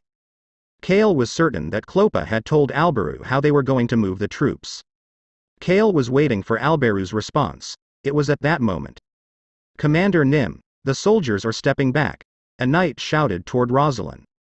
At the same time, Kale could see the enemy soldiers moving in formations. The large number of soldiers were all moving at the same time. Boom. Boom. Boom. The ground started to shake. At the same time, a path appeared from in between the soldiers. Kale heard Alberu's voice at that moment. Apparently, they made wings. They supposedly got the idea from seeing the necromancers flying monsters in the Henatus territories battle. Alberu Crossman urgently continued to speak. Kale could see the bears walking through the path between the soldiers. Since it was difficult to control the wyverns without Clopa, they supposedly killed them all. The dwarves then used the wyvern's bones, steel, and magic stones to make wings. They were able to make multiple wings with every wyvern. Boom. Boom. Boom. The ground started to shake with every step the bears took. They were the Beast People tribe that was known to be the most numerous of the strong Beast People. The Bear tribe. There were large wings on each of their shoulders. They were bone wings that were imitating wyvern wings. The large bears in their berserk states were able to carry those wings. Rosalind's urgent voice could be heard. Your Highness, how many of them are there? She looked toward the bears that were starting to appear on the other side and asked as Alberu immediately responded back. At least 1,000. 1,000. That was not a small number. There were at least 1,000 enemies that could fly in the air. It's not just the bears, it is 1,000, including the dwarves. Kale could see the strong but short dwarves with smaller wings behind the bears. The Flame Dwarf tribe. They appeared for the first time in this war. They were all short but muscular and had strong-looking weapons in their hands. Furthermore, dwarves in general were known for being physically strong. Rosalind watched them and started to get a headache. How are those wings activated? If they are using magic stones, it has to be using magic. Can't the mages just shoot them down with magic when they are in the air? She then suddenly had a different question. How will the soldiers cross over? Kale and Alberu soon answered that question for her. That's not it, is it? One more thing. Alberu immediately responded back. Screech, screech. They could hear the sounds of machines. It sounded as if extremely heavy wheels were moving. Commander Nim. The knights are stepping back as well. Now the enemy knights were stepping back as well. Tens of thousands of enemies were moving now. A large item appeared between those moving soldiers and knights. They made a bridge. Something to connect the two sides of the gorge in multiple locations. The dwarves had announced that they were going to build bridges. The 1,000 soldiers with wings are meant to fight until the bridges can be installed. The 1,000 flyers were not aiming to attack them directly. The enemy was aiming to defend as well. Their jobs were to protect the bridges. That is a bridge? Rosalind could not trust Alberu's words. No. It is not a bridge. That was not a bridge. There are magic bombs on it. She looked toward the large item being pushed on top of wheels. She was certain that there were magic bombs inside of it. She could tell by the vibrations coming from the other side of the gorge. They were full of magic bombs that were on the verge of exploding. Rosalind heard Kale's voice at that moment. The soldiers and knights are continuing to withdraw. It looks like their goal was to cover those things. Their goal was to prevent the Roan Kingdom from seeing. Rosalind looked toward the wings and magic bomb that the soldiers and knights had been covering up. Kale continued to speak. The cliff. A path will be created if you destroy both sides of the cliff. I suppose that is a bridge of sort as well. Rosalind looked down. She could see the ground. The cliffs were on separate sides of the gorge. However, if both of these cliffs crumbled, the debris from the cliffs would cover up the gorge. Rosalind could see the enemy continuing to withdraw. They were stepping back as if they were doing their best to avoid the impact. Destroy the Gorge of Death. Rosalind then turned toward Kale. Alberu started to speak again. He said that the dwarves had one goal. They are trying to create a path for them to be able to come down to the south at any time. This was the final battle. However, it was the final battle to prepare for another start. They will destroy the gorge that hinders their ability to do that. The dwarves had prepared for this final battle with thoughts about destroying one of the 5 forbidden regions. That is why the Askausan Kingdom and the Norland Kingdom moved all of their forces in order to show their support for the dwarves' decisions. It explained the sudden increase in the number of soldiers. This was the way of the rest of the Indomitable Alliance showing their support. It would mean that they would not lose, even if they lost this battle. It would give them the option of planning for the future. These damn bastards. Rosalind could not understand the thoughts of people who were pushed into a corner. That was why she had not expected such a situation. That was also why the sights in front of her were making her anxious. Rosalind's expression became cold as she started to speak. Back. Everybody move back. She then gave another order. All mages get into attack formation. Rayon was sick right now.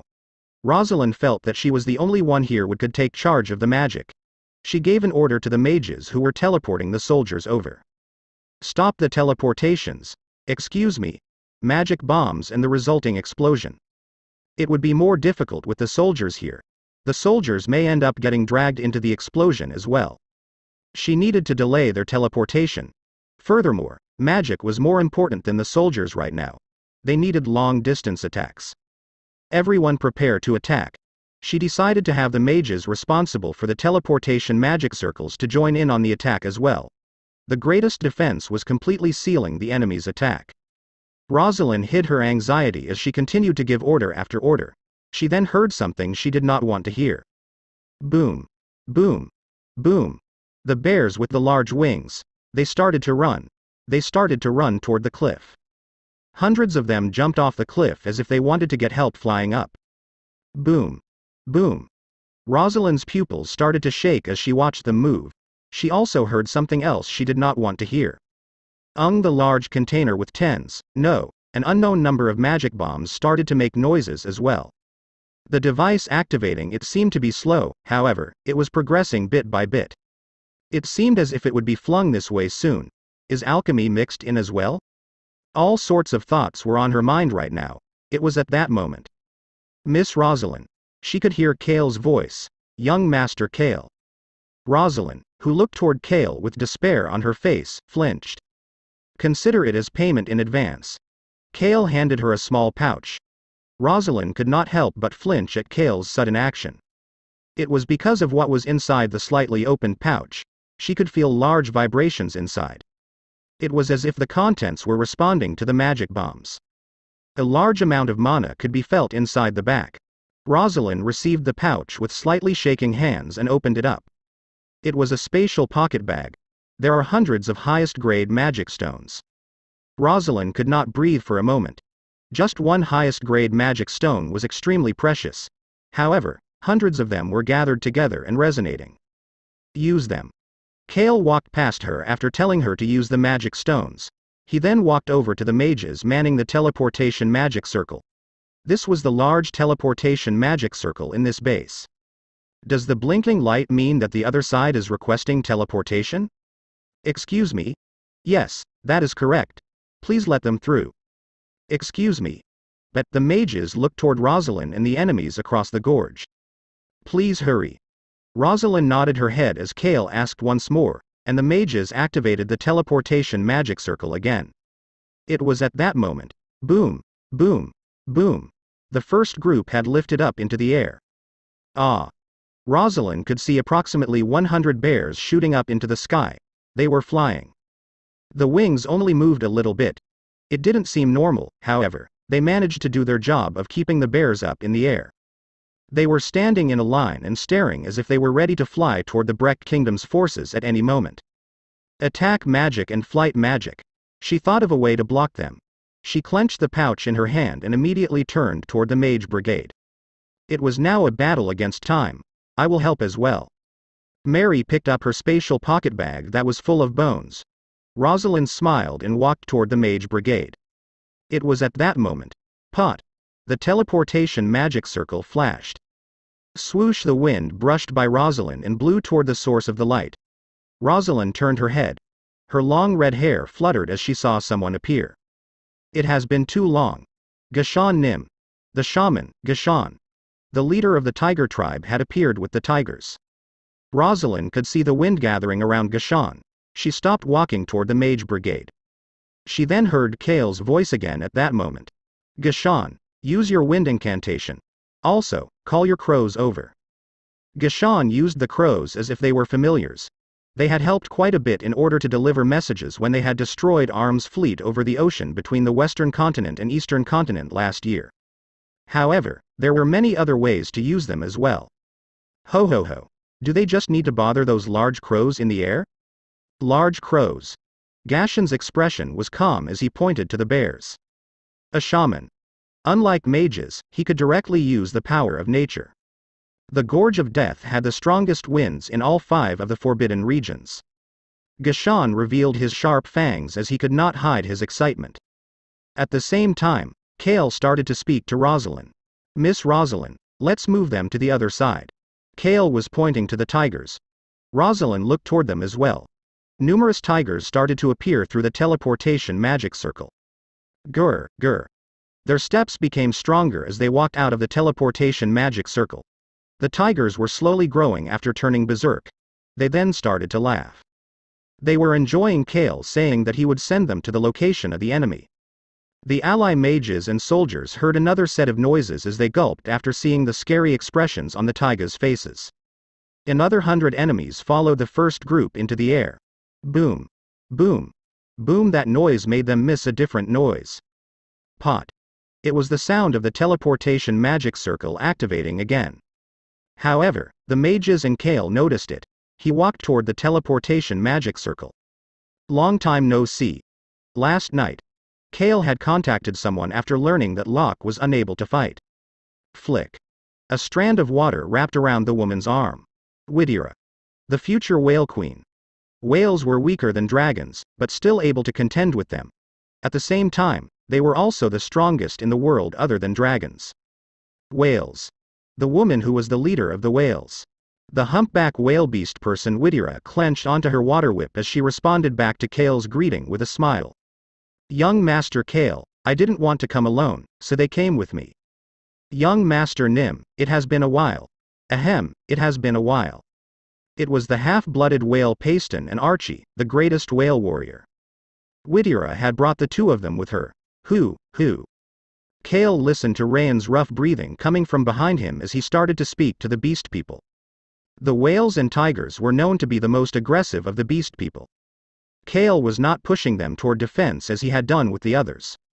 He saw Choi Han pulling out his sword and told them to do what they did best. Destroy everything. Chapter 237. I will, you, 3. Destroy it all. The first people to respond were the ones who were always with Kale. Choi Han. Rosalind called out to Choi Han.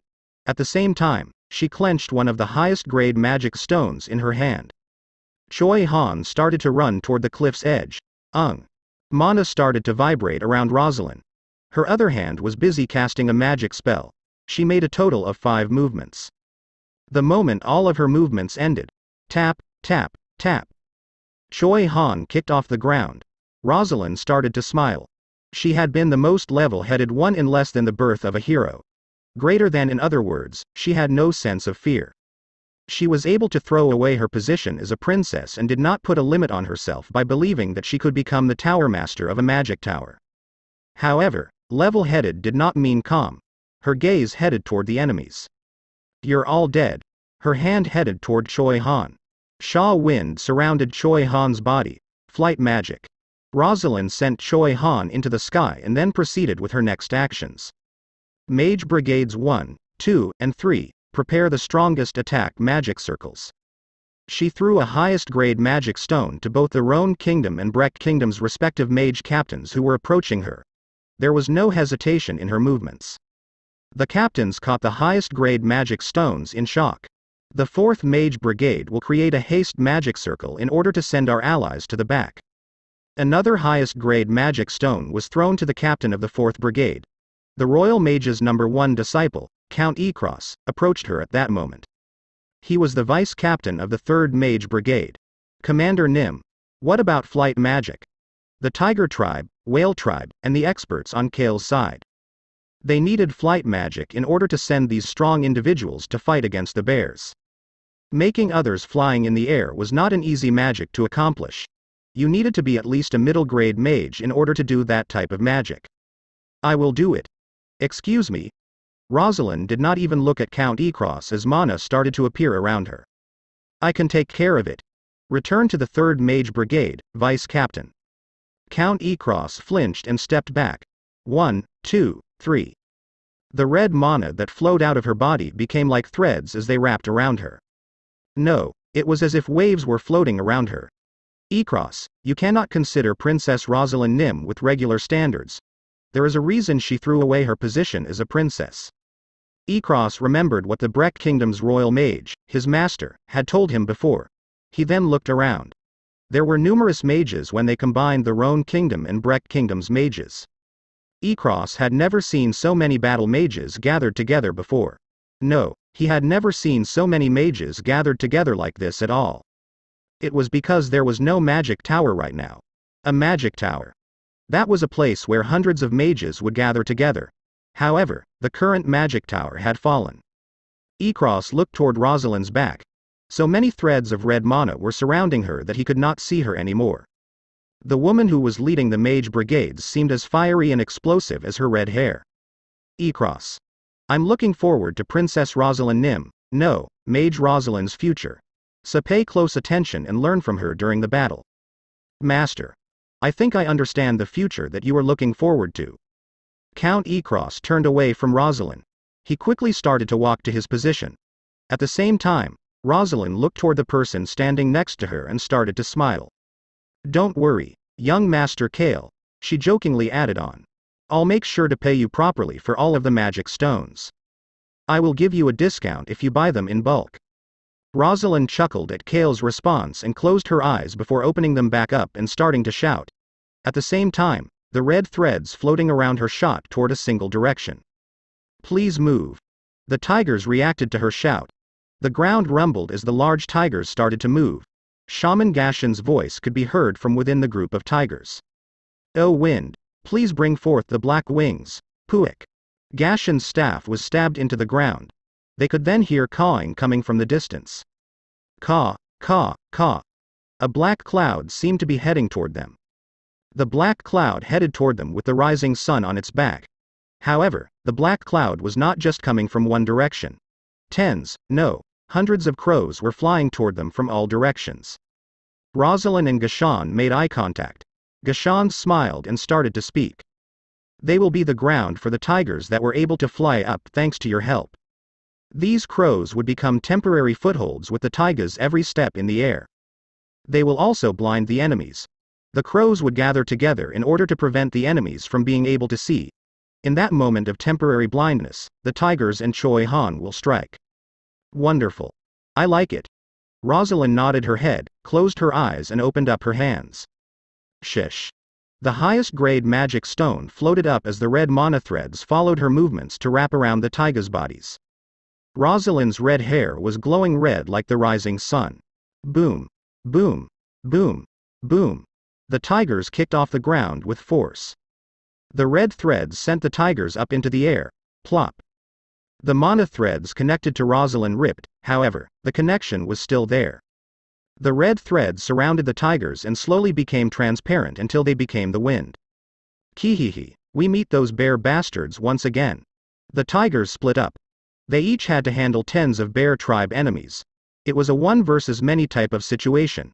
However, the tigers could not hide their excitement. "You bastards are the tigers that killed our brown bear tribe members." The tigers scoffed at the brown bears that were growling at them. "Why are you blaming us when it was your own actions that killed them?" Plop. The tigers could feel the crows flying underneath their feet and lending them their bodies. They heard their leader speak from the ground. "Run like you were in the mountains." That was Gashan's order. The mountains were where the tigers could be at their strongest. Run as if they were in the mountains. One of the tigers licked his lips. He kicked off the crow underneath his foot.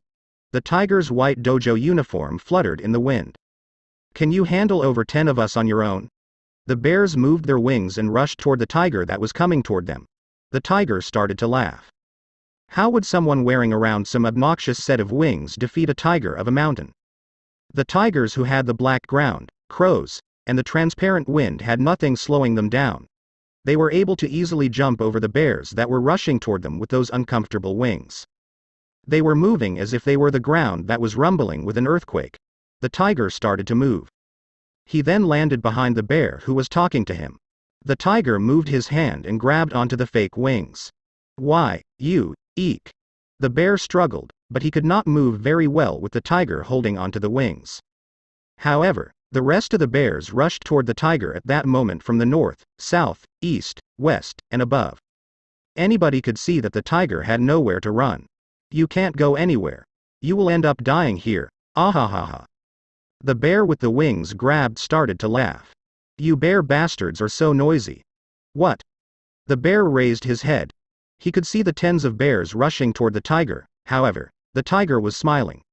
The bear that had his wings grabbed suddenly got the chills. The tiger started to speak joyfully. "We are on a mountain, a mountain. There are no flat plains on a mountain." The gentle smile seemed vicious because of his fangs. "When it comes to a mountain, you have either the top or the bottom." Perhaps? It was the moment the bear's eyes opened wide open. The tiger kicked on the black ground again. He then started to descend. The gorge of death. The tiger fell into the darkness of the gorge with a bear in hand. "Why, you crazy." The bear felt chills from the wind brushing by his face. He then started to feel fear from the laughter of the tiger behind him. The tiger put some strength into the hands that were holding the large wings. Screech, crack. He ripped the wings apart. They were broken. The tiger continued to break the wings as they fell. The bear could see the pieces of the wings falling down underneath him. Pieces of bones and metal. They all started to fall, one by one. And finally, I should save the magic stone though. The magic stone did not fall. Instead, the bear felt a hand starting to choke him. Goodbye. Ah!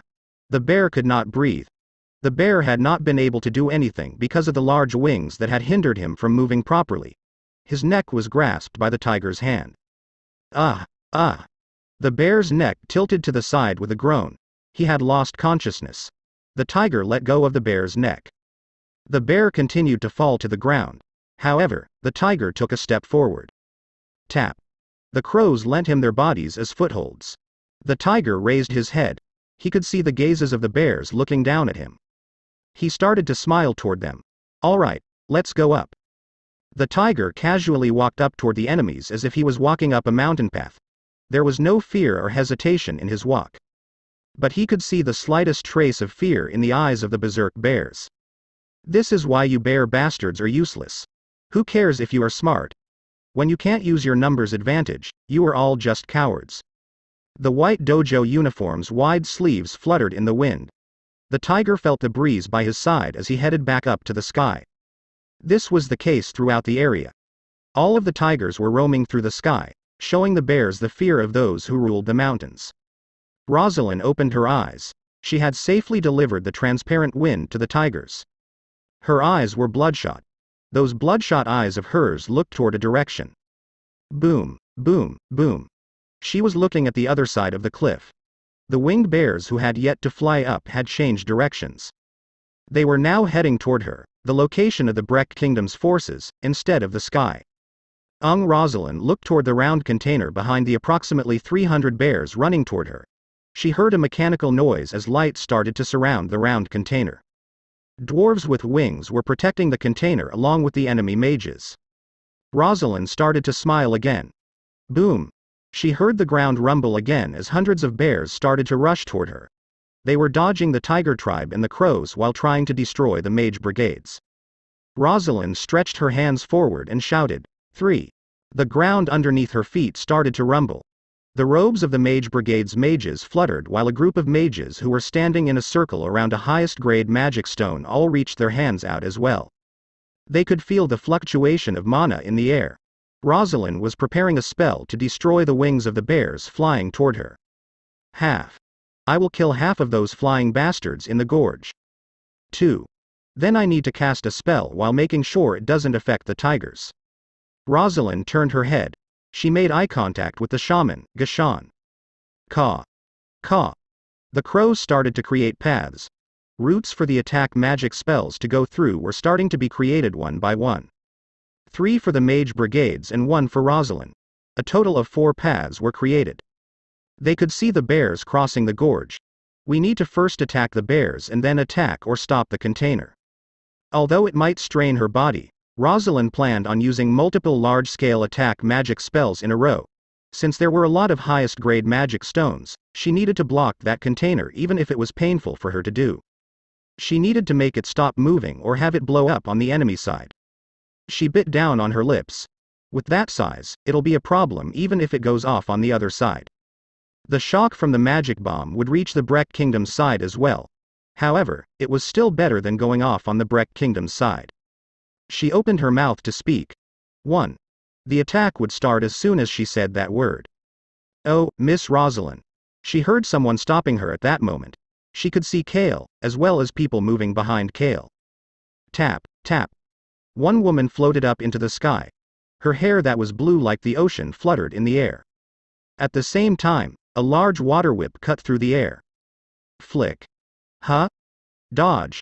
It's the whale tribe. The bears urgently dodged the whip. However, the whip was not aiming for the bears. The thunderbolt-like whip reached the other side of the Gorge of Death. Bong. A loud noise was heard as the ground on the other side of the cliff collapsed. In its place was a water whip.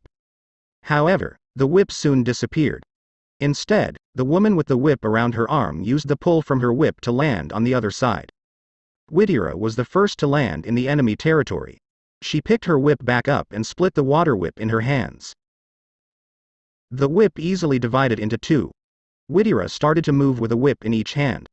Rosalind watched this before slowly starting to speak again. 1. The bear tribe's voices filled the area right before she gave the final order. Damn it. Half of you chase the whale. The other half of you, do as we planned. Hurry up. The people leading the bears sped up as they flew toward the Breck Kingdom's forces. The sight of hundreds of wings flying forward like arrows gave them the chills. Miss Rosalind. However, Rosalind could not say anything. Instead, she looked toward Kale, who continued to call her name. It was when the bears were only about 10 meters away from the Breck Kingdom's forces. The Breck Kingdom's people flinched in fear. At the same time, all of the Roan Kingdom's people's gazes went toward a single person. The person receiving these gazes, Kale, had a silver thread coming out of his hand. At the same time, a loud noise echoed on both sides of the Gorge of Death. Boom. A silver shield appeared and crashed against the bears. Ah. Kale's mouth started to bleed. Rosalind could not understand why Kale was defending her. Bong. Bang. Bong. The bear's wings and Kale's shield continued to crash into each other. Rosalind started to speak. Young Master Kale, you don't even have rayon. The power that always protected Kale's silver shield. Rosalind knew about Rayon's shield. That was why she had watched Kale activating the shield with shaking eyes before urgently speaking. I just need to use attack magic in order to defend against the bears and then find a way to stop that container. It should be possible because we have the whale tribe and the tiger tribe as well. Rosalind could see Kale smiling at that moment. Although he was smiling, he looked as if he was annoyed. Miss Rosalind, I will keep it short. Cough. Black blood started to come out of Kale's mouth again. This made Kale's complexion turn worse, however, nobody else was able to see it due to their fatigue. The whales will not block the container. Neither will the tigers. Just what not block the container? They're not going to stop the magic bombs. Miss Rosalind, you and half of the mage brigade attack the container, while the other half will create shields and prepare to run. Won't the bomb go off? Tens of bombs will explode. The bears were still crashing into the silver shield as they spoke. Rosalind quickly continued to speak after seeing the calm and confident gaze in Kale's eyes. The mages were waiting for her to attack. If the bomb goes off, a bridge will definitely be created. The enemy soldiers will cross over using the rubbles as steps. We will have a lot of casualties because of their numbers. The enemy will not be able to cross. Excuse me? Kale made sure Locke and Rayon were still behind him. He then coughed up some more blood and felt much better. He had a smile that would cause Rayon to say, "Human, why are you smiling like that?" As he quickly tried to forget about the emptiness from Rayon not saying it. He then opened his mouth to speak. He was waiting for the moment the gorge started to shake. The enemy will be met with anger. The dragon's rage will shoot up. Dragon's rage. Ah. Rosalind let out a gasp. She had forgotten about it.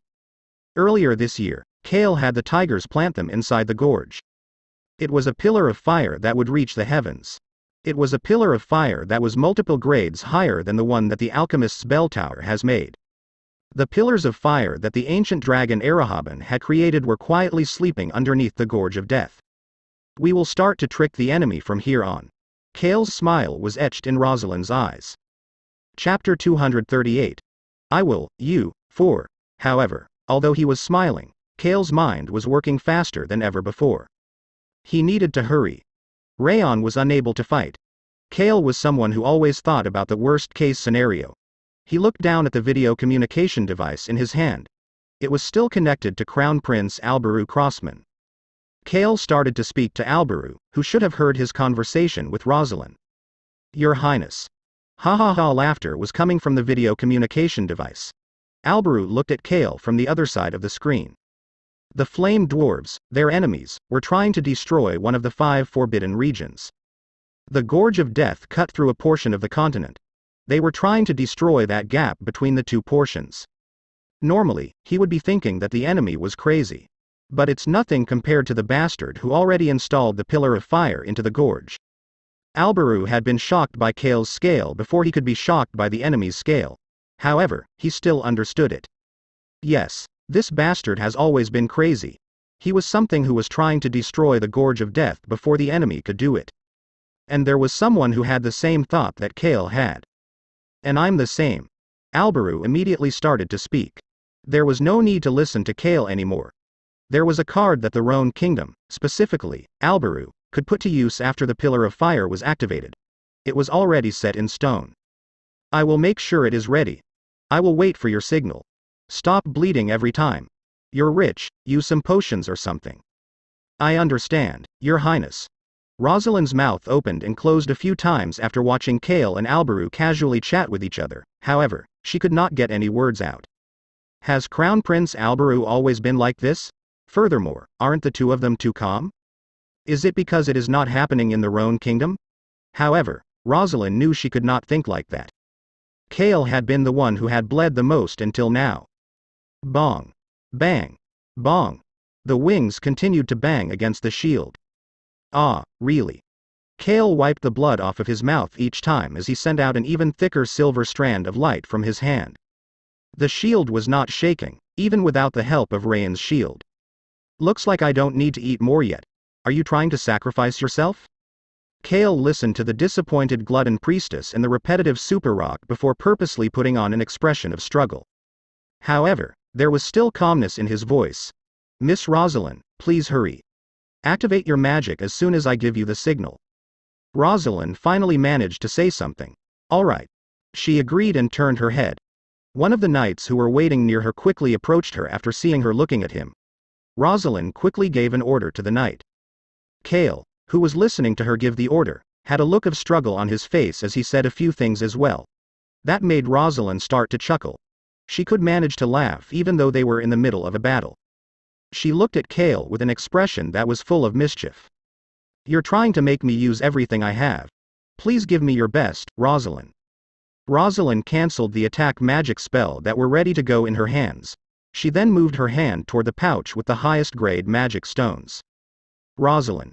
She had become obsessed with magic after seeing the royal mage cast some spells when she was a little girl. She then quickly realized that she was talented in magic. She could feel mana even when she was just standing still. She had decided to bet everything on that feeling. That was why she had taken the courses to become a queen during the day and studied magic all night until she reached a certain level. Finally, she had earned her freedom through magic. Furthermore, she had seen a miracle during that freedom. Dragons. Rayan and Arahaban. Rosalind had focused on each of Arahaban's lessons, as well as the magic that the dragons used. They were using spells that went beyond the limits of human mages. Although she too was human, Rosalind wanted to surpass that limit. I am a very greedy person. Rosalind knew that she was a very greedy person. Why? Because she wanted to surpass the limits of humans. After experiencing that miracle, her goal was to reach that same level before she died. After escaping from a burden called royalty, having a goal of overcoming a giant hurdle was worth challenging for her entire life. Please give me your best, Rosalind. Kale had said that while calling her Rosalind instead of Miss Rosalind. She decided to follow the words of the only person to realize her greed. Forget Arahaban Nim. My current skills are not even enough to reach the level of Rayan's paws. However, you did not need to follow the standard procedures all the time. Clong. The sound of stones clanging against each other could be heard in her hand. Her hand that was inside the bag of magic stones came back out. She then started to take out magic stone after magic stone. She turned around after holding tens of magic stones in her hands. She then headed toward the mage brigade. I'll be waiting for you. Kale nodded his head at Rosalind's statement before he looked toward the front. Why, young Master Nim? Stay behind me. Yes, yes sir. Locke bit down on his lips after seeing Rosalind with bloodshot eyes in a different atmosphere than usual, the bloodied Kale, and the sick Rayan in his arms. Boom. Boom. Boom. Locke's heart started to beat faster and stronger. Fear and concern about the battle. The tall Locke's body could not be covered by the shorter Kale's back. That was why he could see the beings that were crashing into Kale's shield. Furthermore, he could also see the tigers and Choi Han in the sky. They looked to be in dangerous situations. Stop paying attention to useless things. Focus on your tasks. Locke's shoulders flinched at Kale's comment. My tasks. His tasks were to be behind Kale and to hold Rayan. Locke did not look at anything else other than Kale's back. He held onto Rayan a little tighter. Boom. Boom. Boom. Locke could hear his heart beating loudly even in the middle of the deafening battle. He was slowly realizing it. It was happening from deep inside his heart. The feeling was slowly rising up from there. Fear and concern. An emotion different than those was rising up as if it would eat up his wildly beating heart. Locke's eyes started to turn red as he watched Kale's back. Kale did not know about this as he poured more power into the shield. He was frowning so much and he did not seem to be doing well. Kihihi. Yes, keep defending like that. The bears ruthlessly rammed into the shield as they continued to laugh. Their goal was to stall for time anyway. That was why they were actually thankful that Kale had used his shield to help them stall for time. Your face looks hilarious. The bears could see Kale's neck and uniform becoming wet from his blood. They could also see the serious frown on his face. Of course, Kale was just acting. He was also not wiping the blood off on purpose. He was much better now than when he was bleeding from every orifice during the battle at the Henatu's territory. But the enemy had no way of knowing about this. However, the hundreds of bears in the sky were not just calm. It is not breaking easily. The shield was sturdy as expected. It only shook for a moment, even when hundreds of wings slammed into it. It was similar to a castle wall that was trying to stay firm no matter what. Will it block the bomb as well? Some of the bears suddenly got the chills. Although it was not likely, the fact that Kale had defeated the dragon half-blood made the bears from Arm think about the what-ifs. Of course, Kale had no plan on being a castle wall or keeping this up for a long time. He was just going to stall for time until he reached his limits before making a run for it. The bears who did not know this were thinking that Kale might persist until the end. Some of the bears raised their voices to order their subordinates. Make sure to block the whales no matter what. Boom. Boom. The bears who were flying landed back on the ground. Flame dwarves, bears, and knights got in the way of three individuals. They were naturally the three whales. It was difficult for bears to defeat whales. Whether it was in weight or strength, they were no match for the whales. However, the bears seemed relaxed compared to the hesitating knights and soldiers of the Indomitable Alliance. The bears quickly shouted the reason that they were relaxed. We are not afraid of whales that cannot go berserk. Bears lived on land. Whales lived in the ocean. That difference was preventing the whales from going berserk. Whales needed water in order to go berserk. Not a small amount of water made from magic, but large quantities of water, such as during a hail, to go berserk. The whales were strong. However, although the whales that could not go berserk made the bears feel fear, they were not in despair. Ha ha ha. The bears could hear the killer whale Archie starting to laugh at that moment. He then slammed his fists against each other. Bang. The sound of bare fist slamming was chilling. Archie's gaze headed toward the hundreds of flame dwarves, bears, and knights in his way. It feels terrible to be ignored by a stupid bear. Archie was known for being a whale with a terrible personality. He leaned on one foot and frowned as he started to speak. You useless idiots. That was all he said. Then he started to move. Archie moved quickly toward the enemies. However, there was someone who was moving even faster than him. Archie sighed while looking at the water whip that was brushing past him.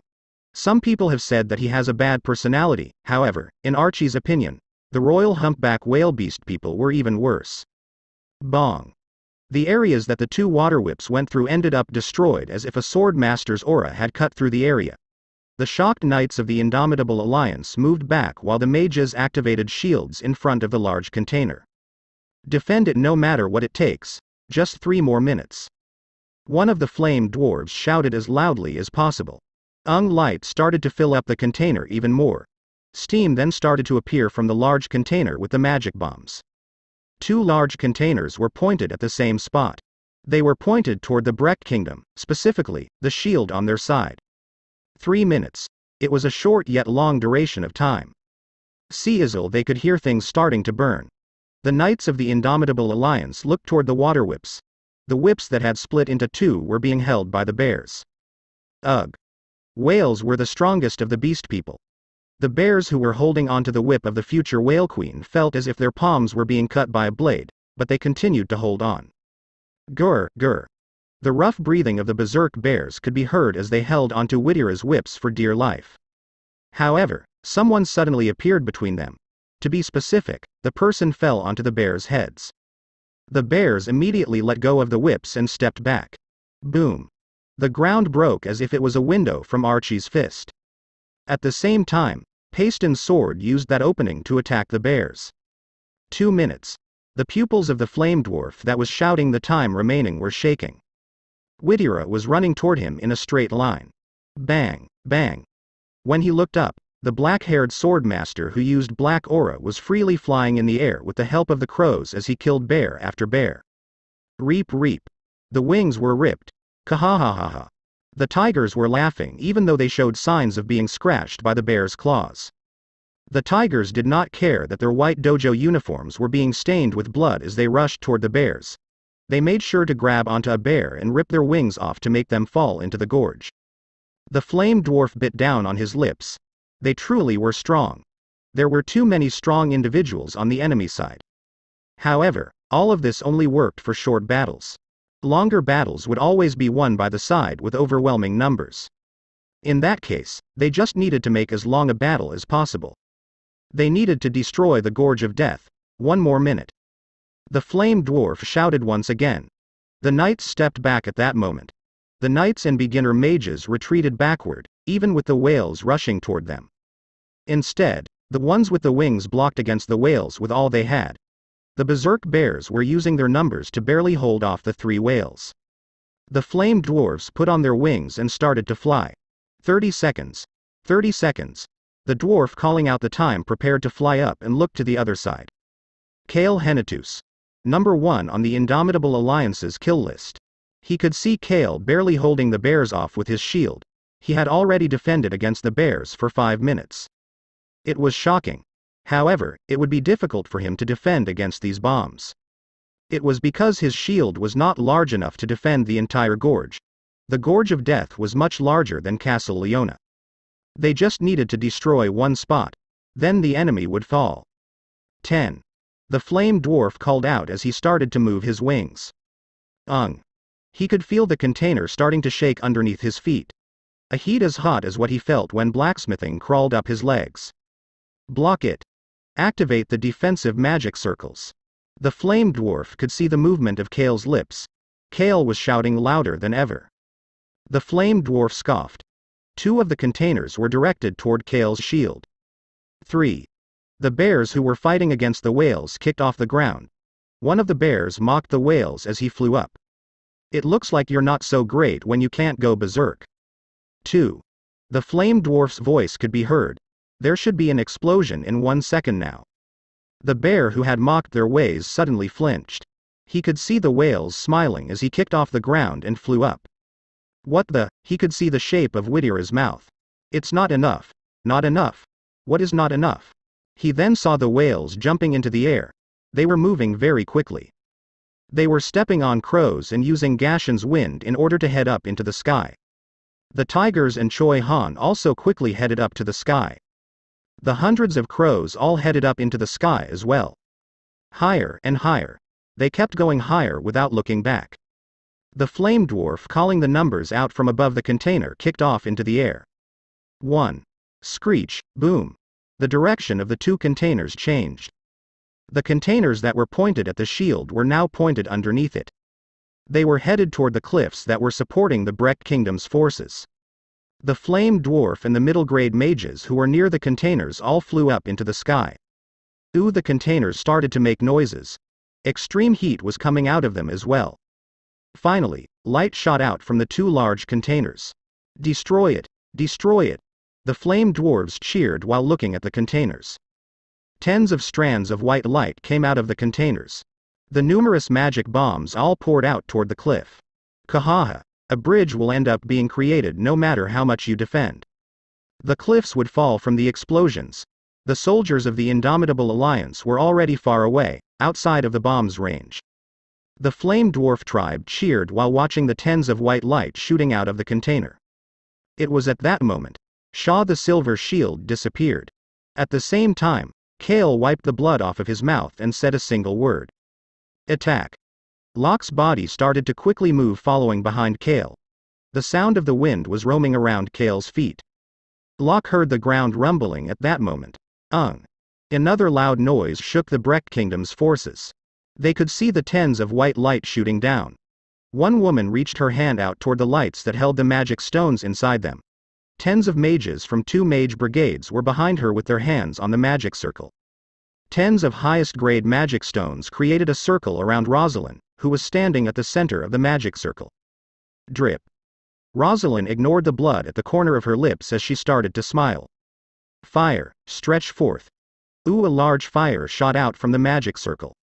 A fire that looked as if the sun had descended shot forward. To be specific, they were heading toward the tens of white light. Why are they attacking? It will be destroyed. The flamed dwarves and bears shouted and noticed the enemies rushing past them and into the air. Choi Han, the tigers and the whales. They were continuing to move higher up along with the crows in the wind. They continued to head higher up, as if that was the only way to survive.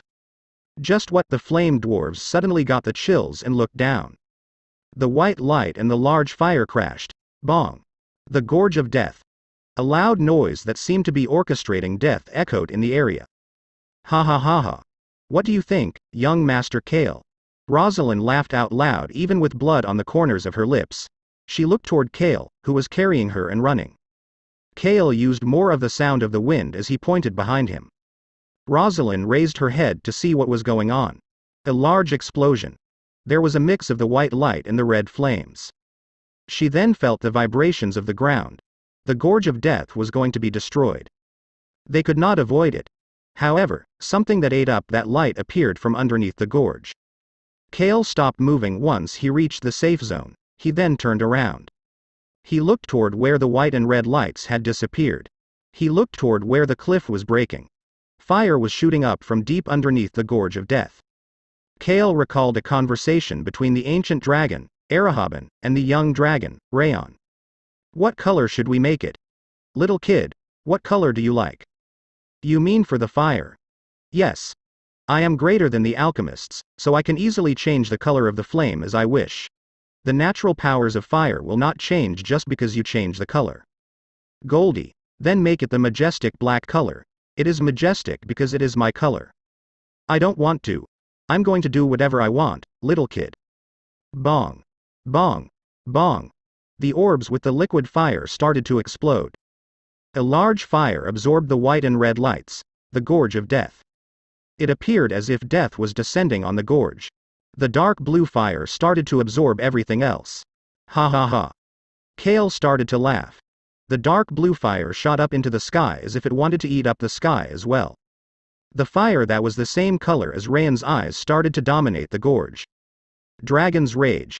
The battle was only just beginning. Chapter 239. I will, you. 5. Originally, the Gorge of Death should have been destroyed from the magic bombs coming out of the large containers. Boom, the cliffs started to break apart. The broken pieces started to fill up the deep gorge.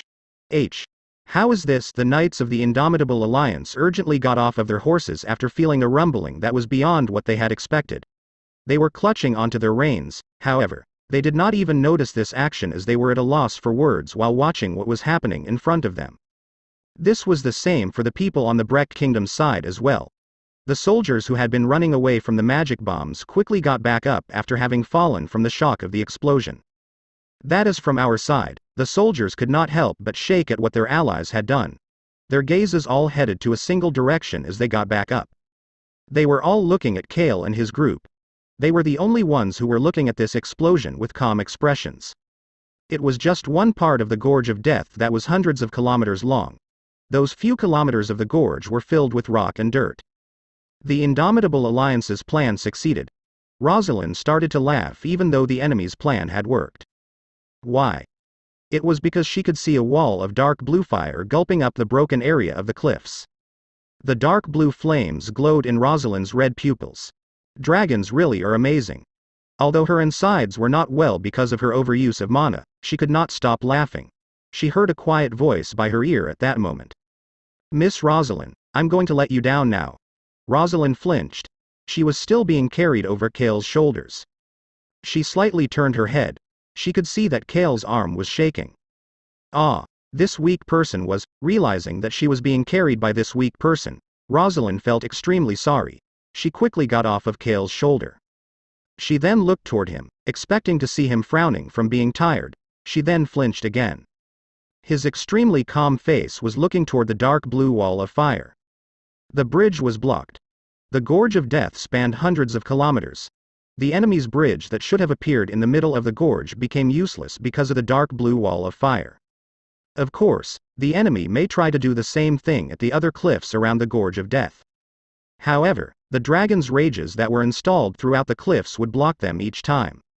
Miss Rosalind. Yes, young Master Kale. Now the Mage Brigade can slowly take down the enemies in the sky. Rosalind was already giving orders to the Mage Brigade with her hands and having them prepare long-distance attack magic spells. She continued to speak with a much more relaxed disposition. Have the knights and soldiers line up against the cliffs so that we can detect and prevent the enemies from attempting to do the same thing again. It was now going to be a prolonged battle. Kale's group managed to block the enemy's path, however, it also meant that the Breck Kingdom's side could only attack the other side with magic as well. Although they had strong individuals with them, there were not enough of them to handle hundreds of thousands of enemy soldiers. Furthermore, Rosalind wanted to win while having the least number of casualties as possible. The enemy will end up retreating in a prolonged battle due to a lack of supplies. The North always has a shortage of food in springtime. The Breck Kingdom does not have such issues. We cannot allow that. Excuse me? A rare stern voice answered back. We cannot let it become a prolonged battle, young Master Kale? Rosalind's heart started to beat faster again. Kale had a relaxed expression on his face, however, there was nervousness in his eyes now. Nervousness. It was a word that did not fit well with Kale. That was why Rosalind was getting worried as well. At that moment, Kale turned away from the dark blue pillar of fire. We need to quickly take care of them. Kale's battle was only just beginning. It was a fight against time from here on. Kale could not stop fighting because of a certain individual. It was someone Rosalind had heard about but not experienced herself. But Kale had experienced his strength before. Kale called forward someone who had been preparing ever since earlier. Mary. The black robe moved toward Kale. The sky had turned dark as night was approaching, now only being lit up by the dark blue light of the wall of fire. That made Kale's red hair stand out. Those things over there. Mary looked toward where Kale was pointing. He was pointing at the winged individuals that were floating around the pillar of fire looking concerned. Kale gave the order as soon as she looked toward those winged individuals. Get rid of them. Get rid of all of them. Mary, those wings have skeletons on them as well. Ah. Mary let out a gasp. Rosalind was also shocked as she looked at Kale. Dead wyvern's bones. A necromancer who can make skeletons move. It was the moment an image was created in Rosalind's mind. The necromancer underneath the black hood started to smile. I understand. Her mechanical voice echoed in the area. At the same time, black threads started to come out of Mary's hands. Flap, flap. A black bone wyvern flapped its wings. It then kicked off the ground and flew up. Kale lifted his head up. Someone fell down from high in the sky and toward the flying black wyvern. Tap. The wyvern's body lightly shook. However, the person who landed on top of it did not shake at all. Choi Han, the black-haired swordmaster, grabbed onto the wyvern's neckbone as they headed back up next to the dark blue fire. A group of crows flew next to him. The hundreds of crows had created a black road in the sky. It was as if they were creating new ground in the air. One of those crows landed on Choi Han's shoulder. It then opened its mouth and a familiar voice could be heard. This is Kale Nim's order. It was the voice of the tiger shaman, Gashan. The crow was a familiar that was delivering its master's voice. And there was more than one familiar. The tigers in their white dojo uniforms were high up in the air looking down at the dark blue wall of fire. The crows also gave an order to these tigers who were patching up some light wounds. The enemy's wings are all remains of the dead. Destroy all of the wings. Remains of the dead. The tigers properly understood the meaning behind those words. Their gazes headed toward Choi Han and the black wyvern that were flying back up. Caw, caw. The black birds that delivered the orders started to ride the wind and move again. Choi Han followed their movements and flew up before taking out his sword. Clang. Black aura came out of it. Choi Han could see some people moving by him and going down. The three whales smiled at Choi Han before heading toward the ground. He could hear the voice of the killer whale, Archie. A fire made by a dragon is a bit difficult for us. We will take care of the ground.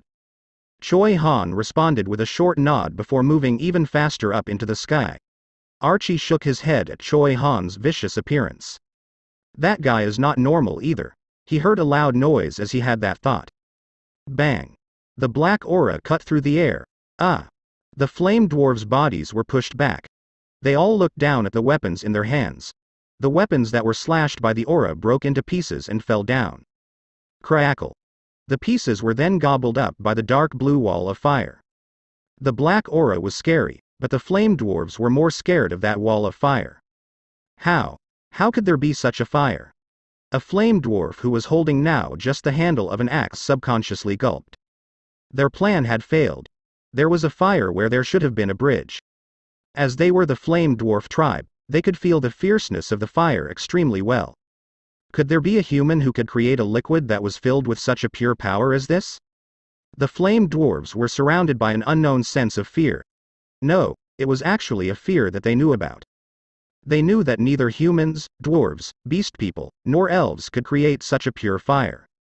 The existence that could create this fire was someone the flame dwarves feared. However, they could not withdraw. We need to do it on our own. We can't live under someone else's rule forever.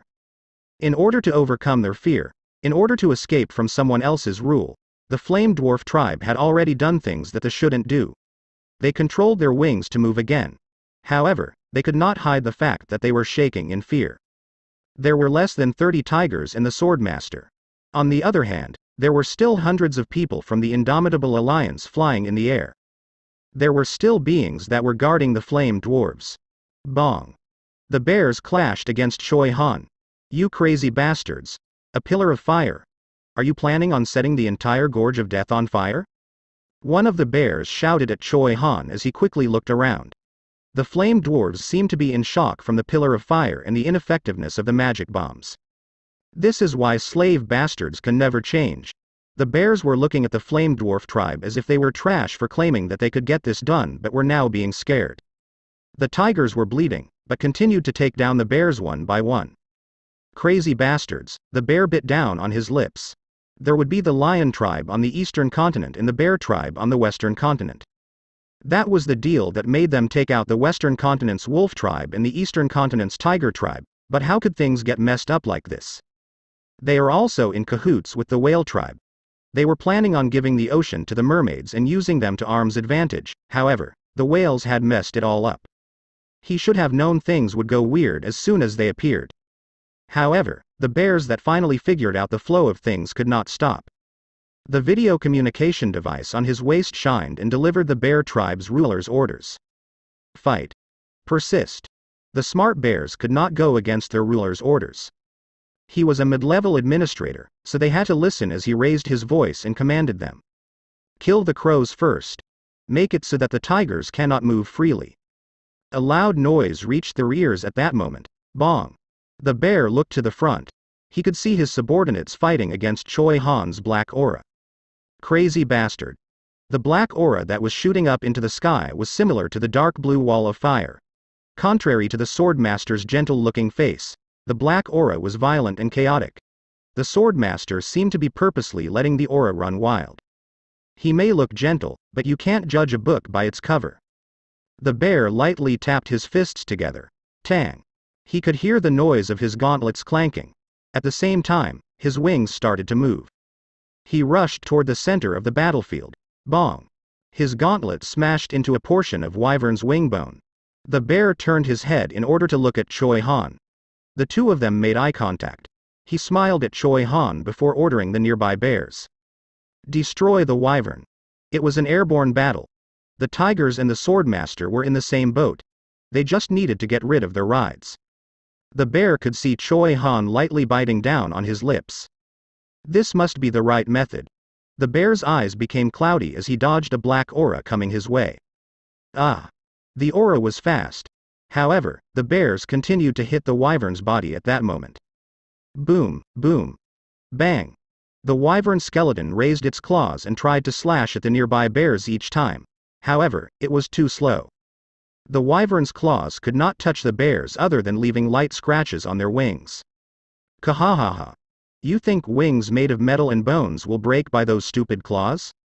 The bear laughed at what the necromancer on the ground was doing in order to try to protect the wyvern. However, her actions made the black-haired sword master unable to regain his balance and stumble. It was a 2-for-1 deal for the bears. Who cares if you can use aura? I just need to dodge. The bear dodged Choi Han's aura once more.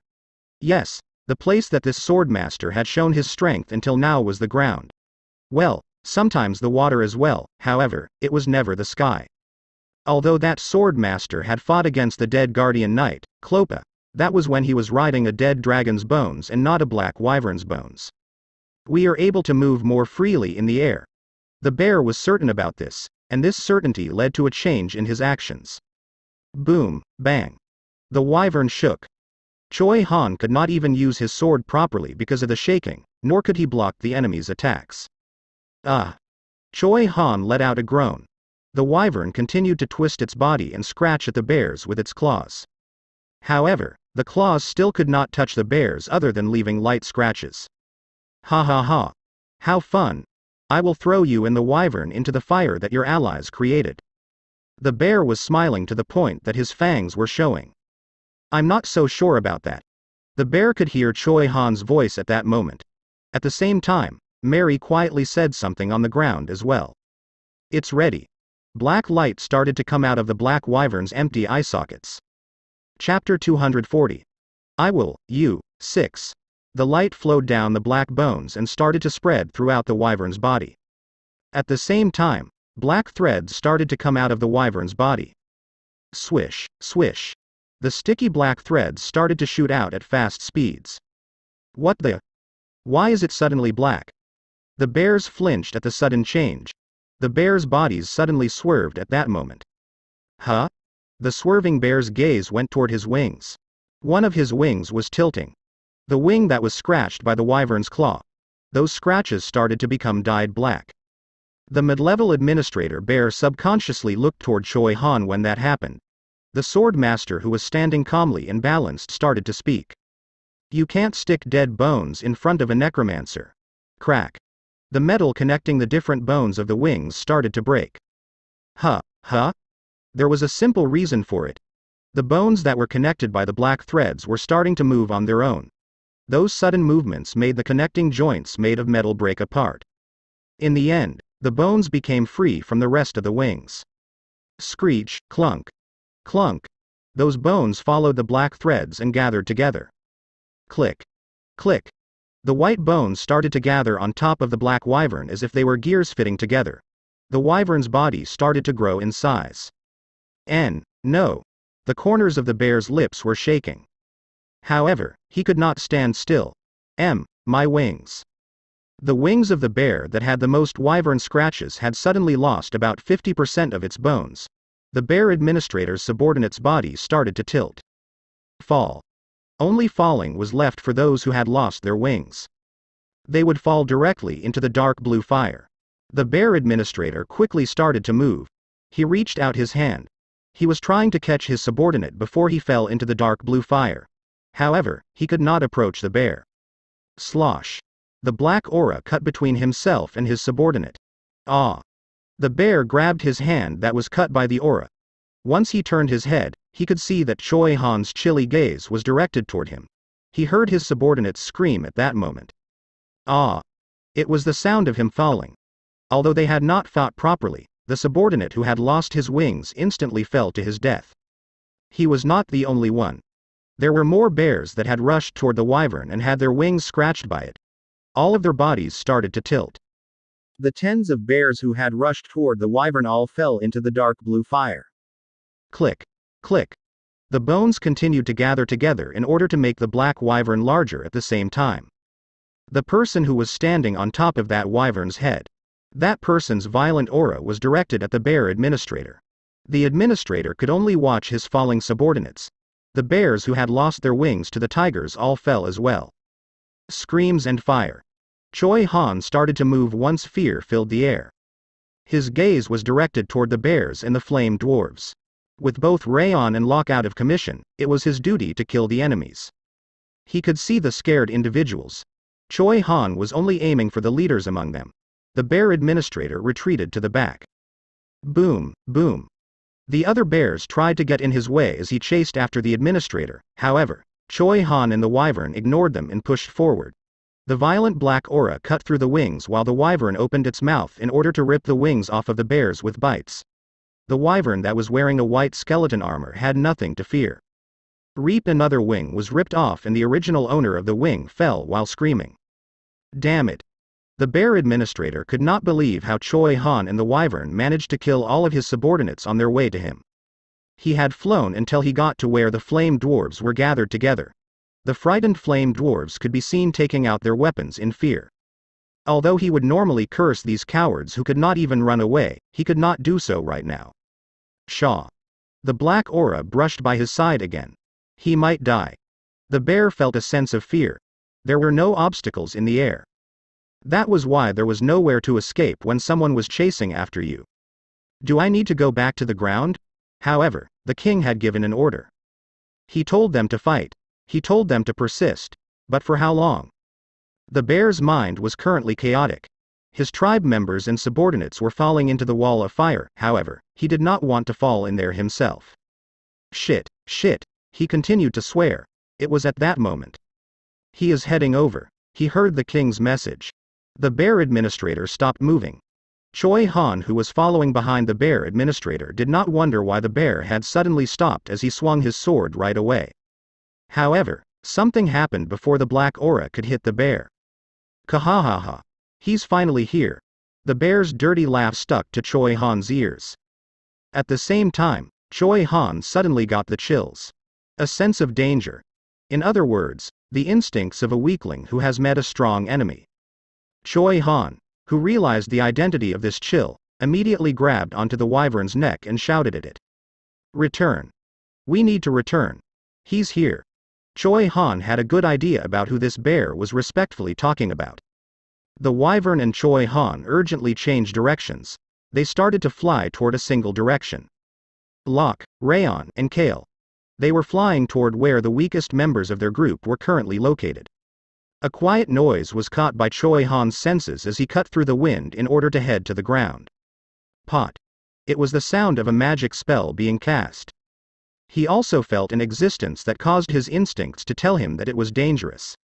Choi Han, who had come down to the center of the pillar of fire, looked up. The dark blue wall of fire. Someone appeared on top of that wall. The dragon half-blood. The man with white gold hair and a pale expression had a smile on his face as he appeared on the battlefield. Kale started to frown after seeing that the dragon half-blood had appeared. Fuck. The reason that he needed to quickly end this battle. The reason that they needed to kill as many of the enemies as possible. Kale Henitus, is it him? He could hear Crown Prince Alberu's voice through the video communication device. Yes sir, I'm hanging up now. What? Kale ended the call. He then passed the video communication device over to Rosalind and called out some coordinates. Miss Rosalind, please connect it. Young Master Kale, that person. Rosalind's expression became serious. As a genius mage, she could feel the strength of the dragon half-blood better than anybody else. Why? It's been a while. It was because the dragon half-blood was not hiding his strength right now. Rosalind was a human who had watched Arahaban teach Rayon. The unique aura of a dragon that was revealing its presence, the vibration of the mana could be felt from that person. Her lips started to dry up quickly. She heard Kale's voice at that moment.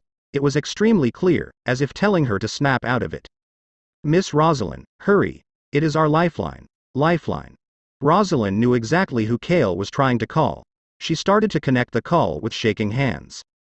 Kale was looking at the dragon half-blood mage that was floating in the air as she did that. The dragon half-blood seemed to be extremely amused.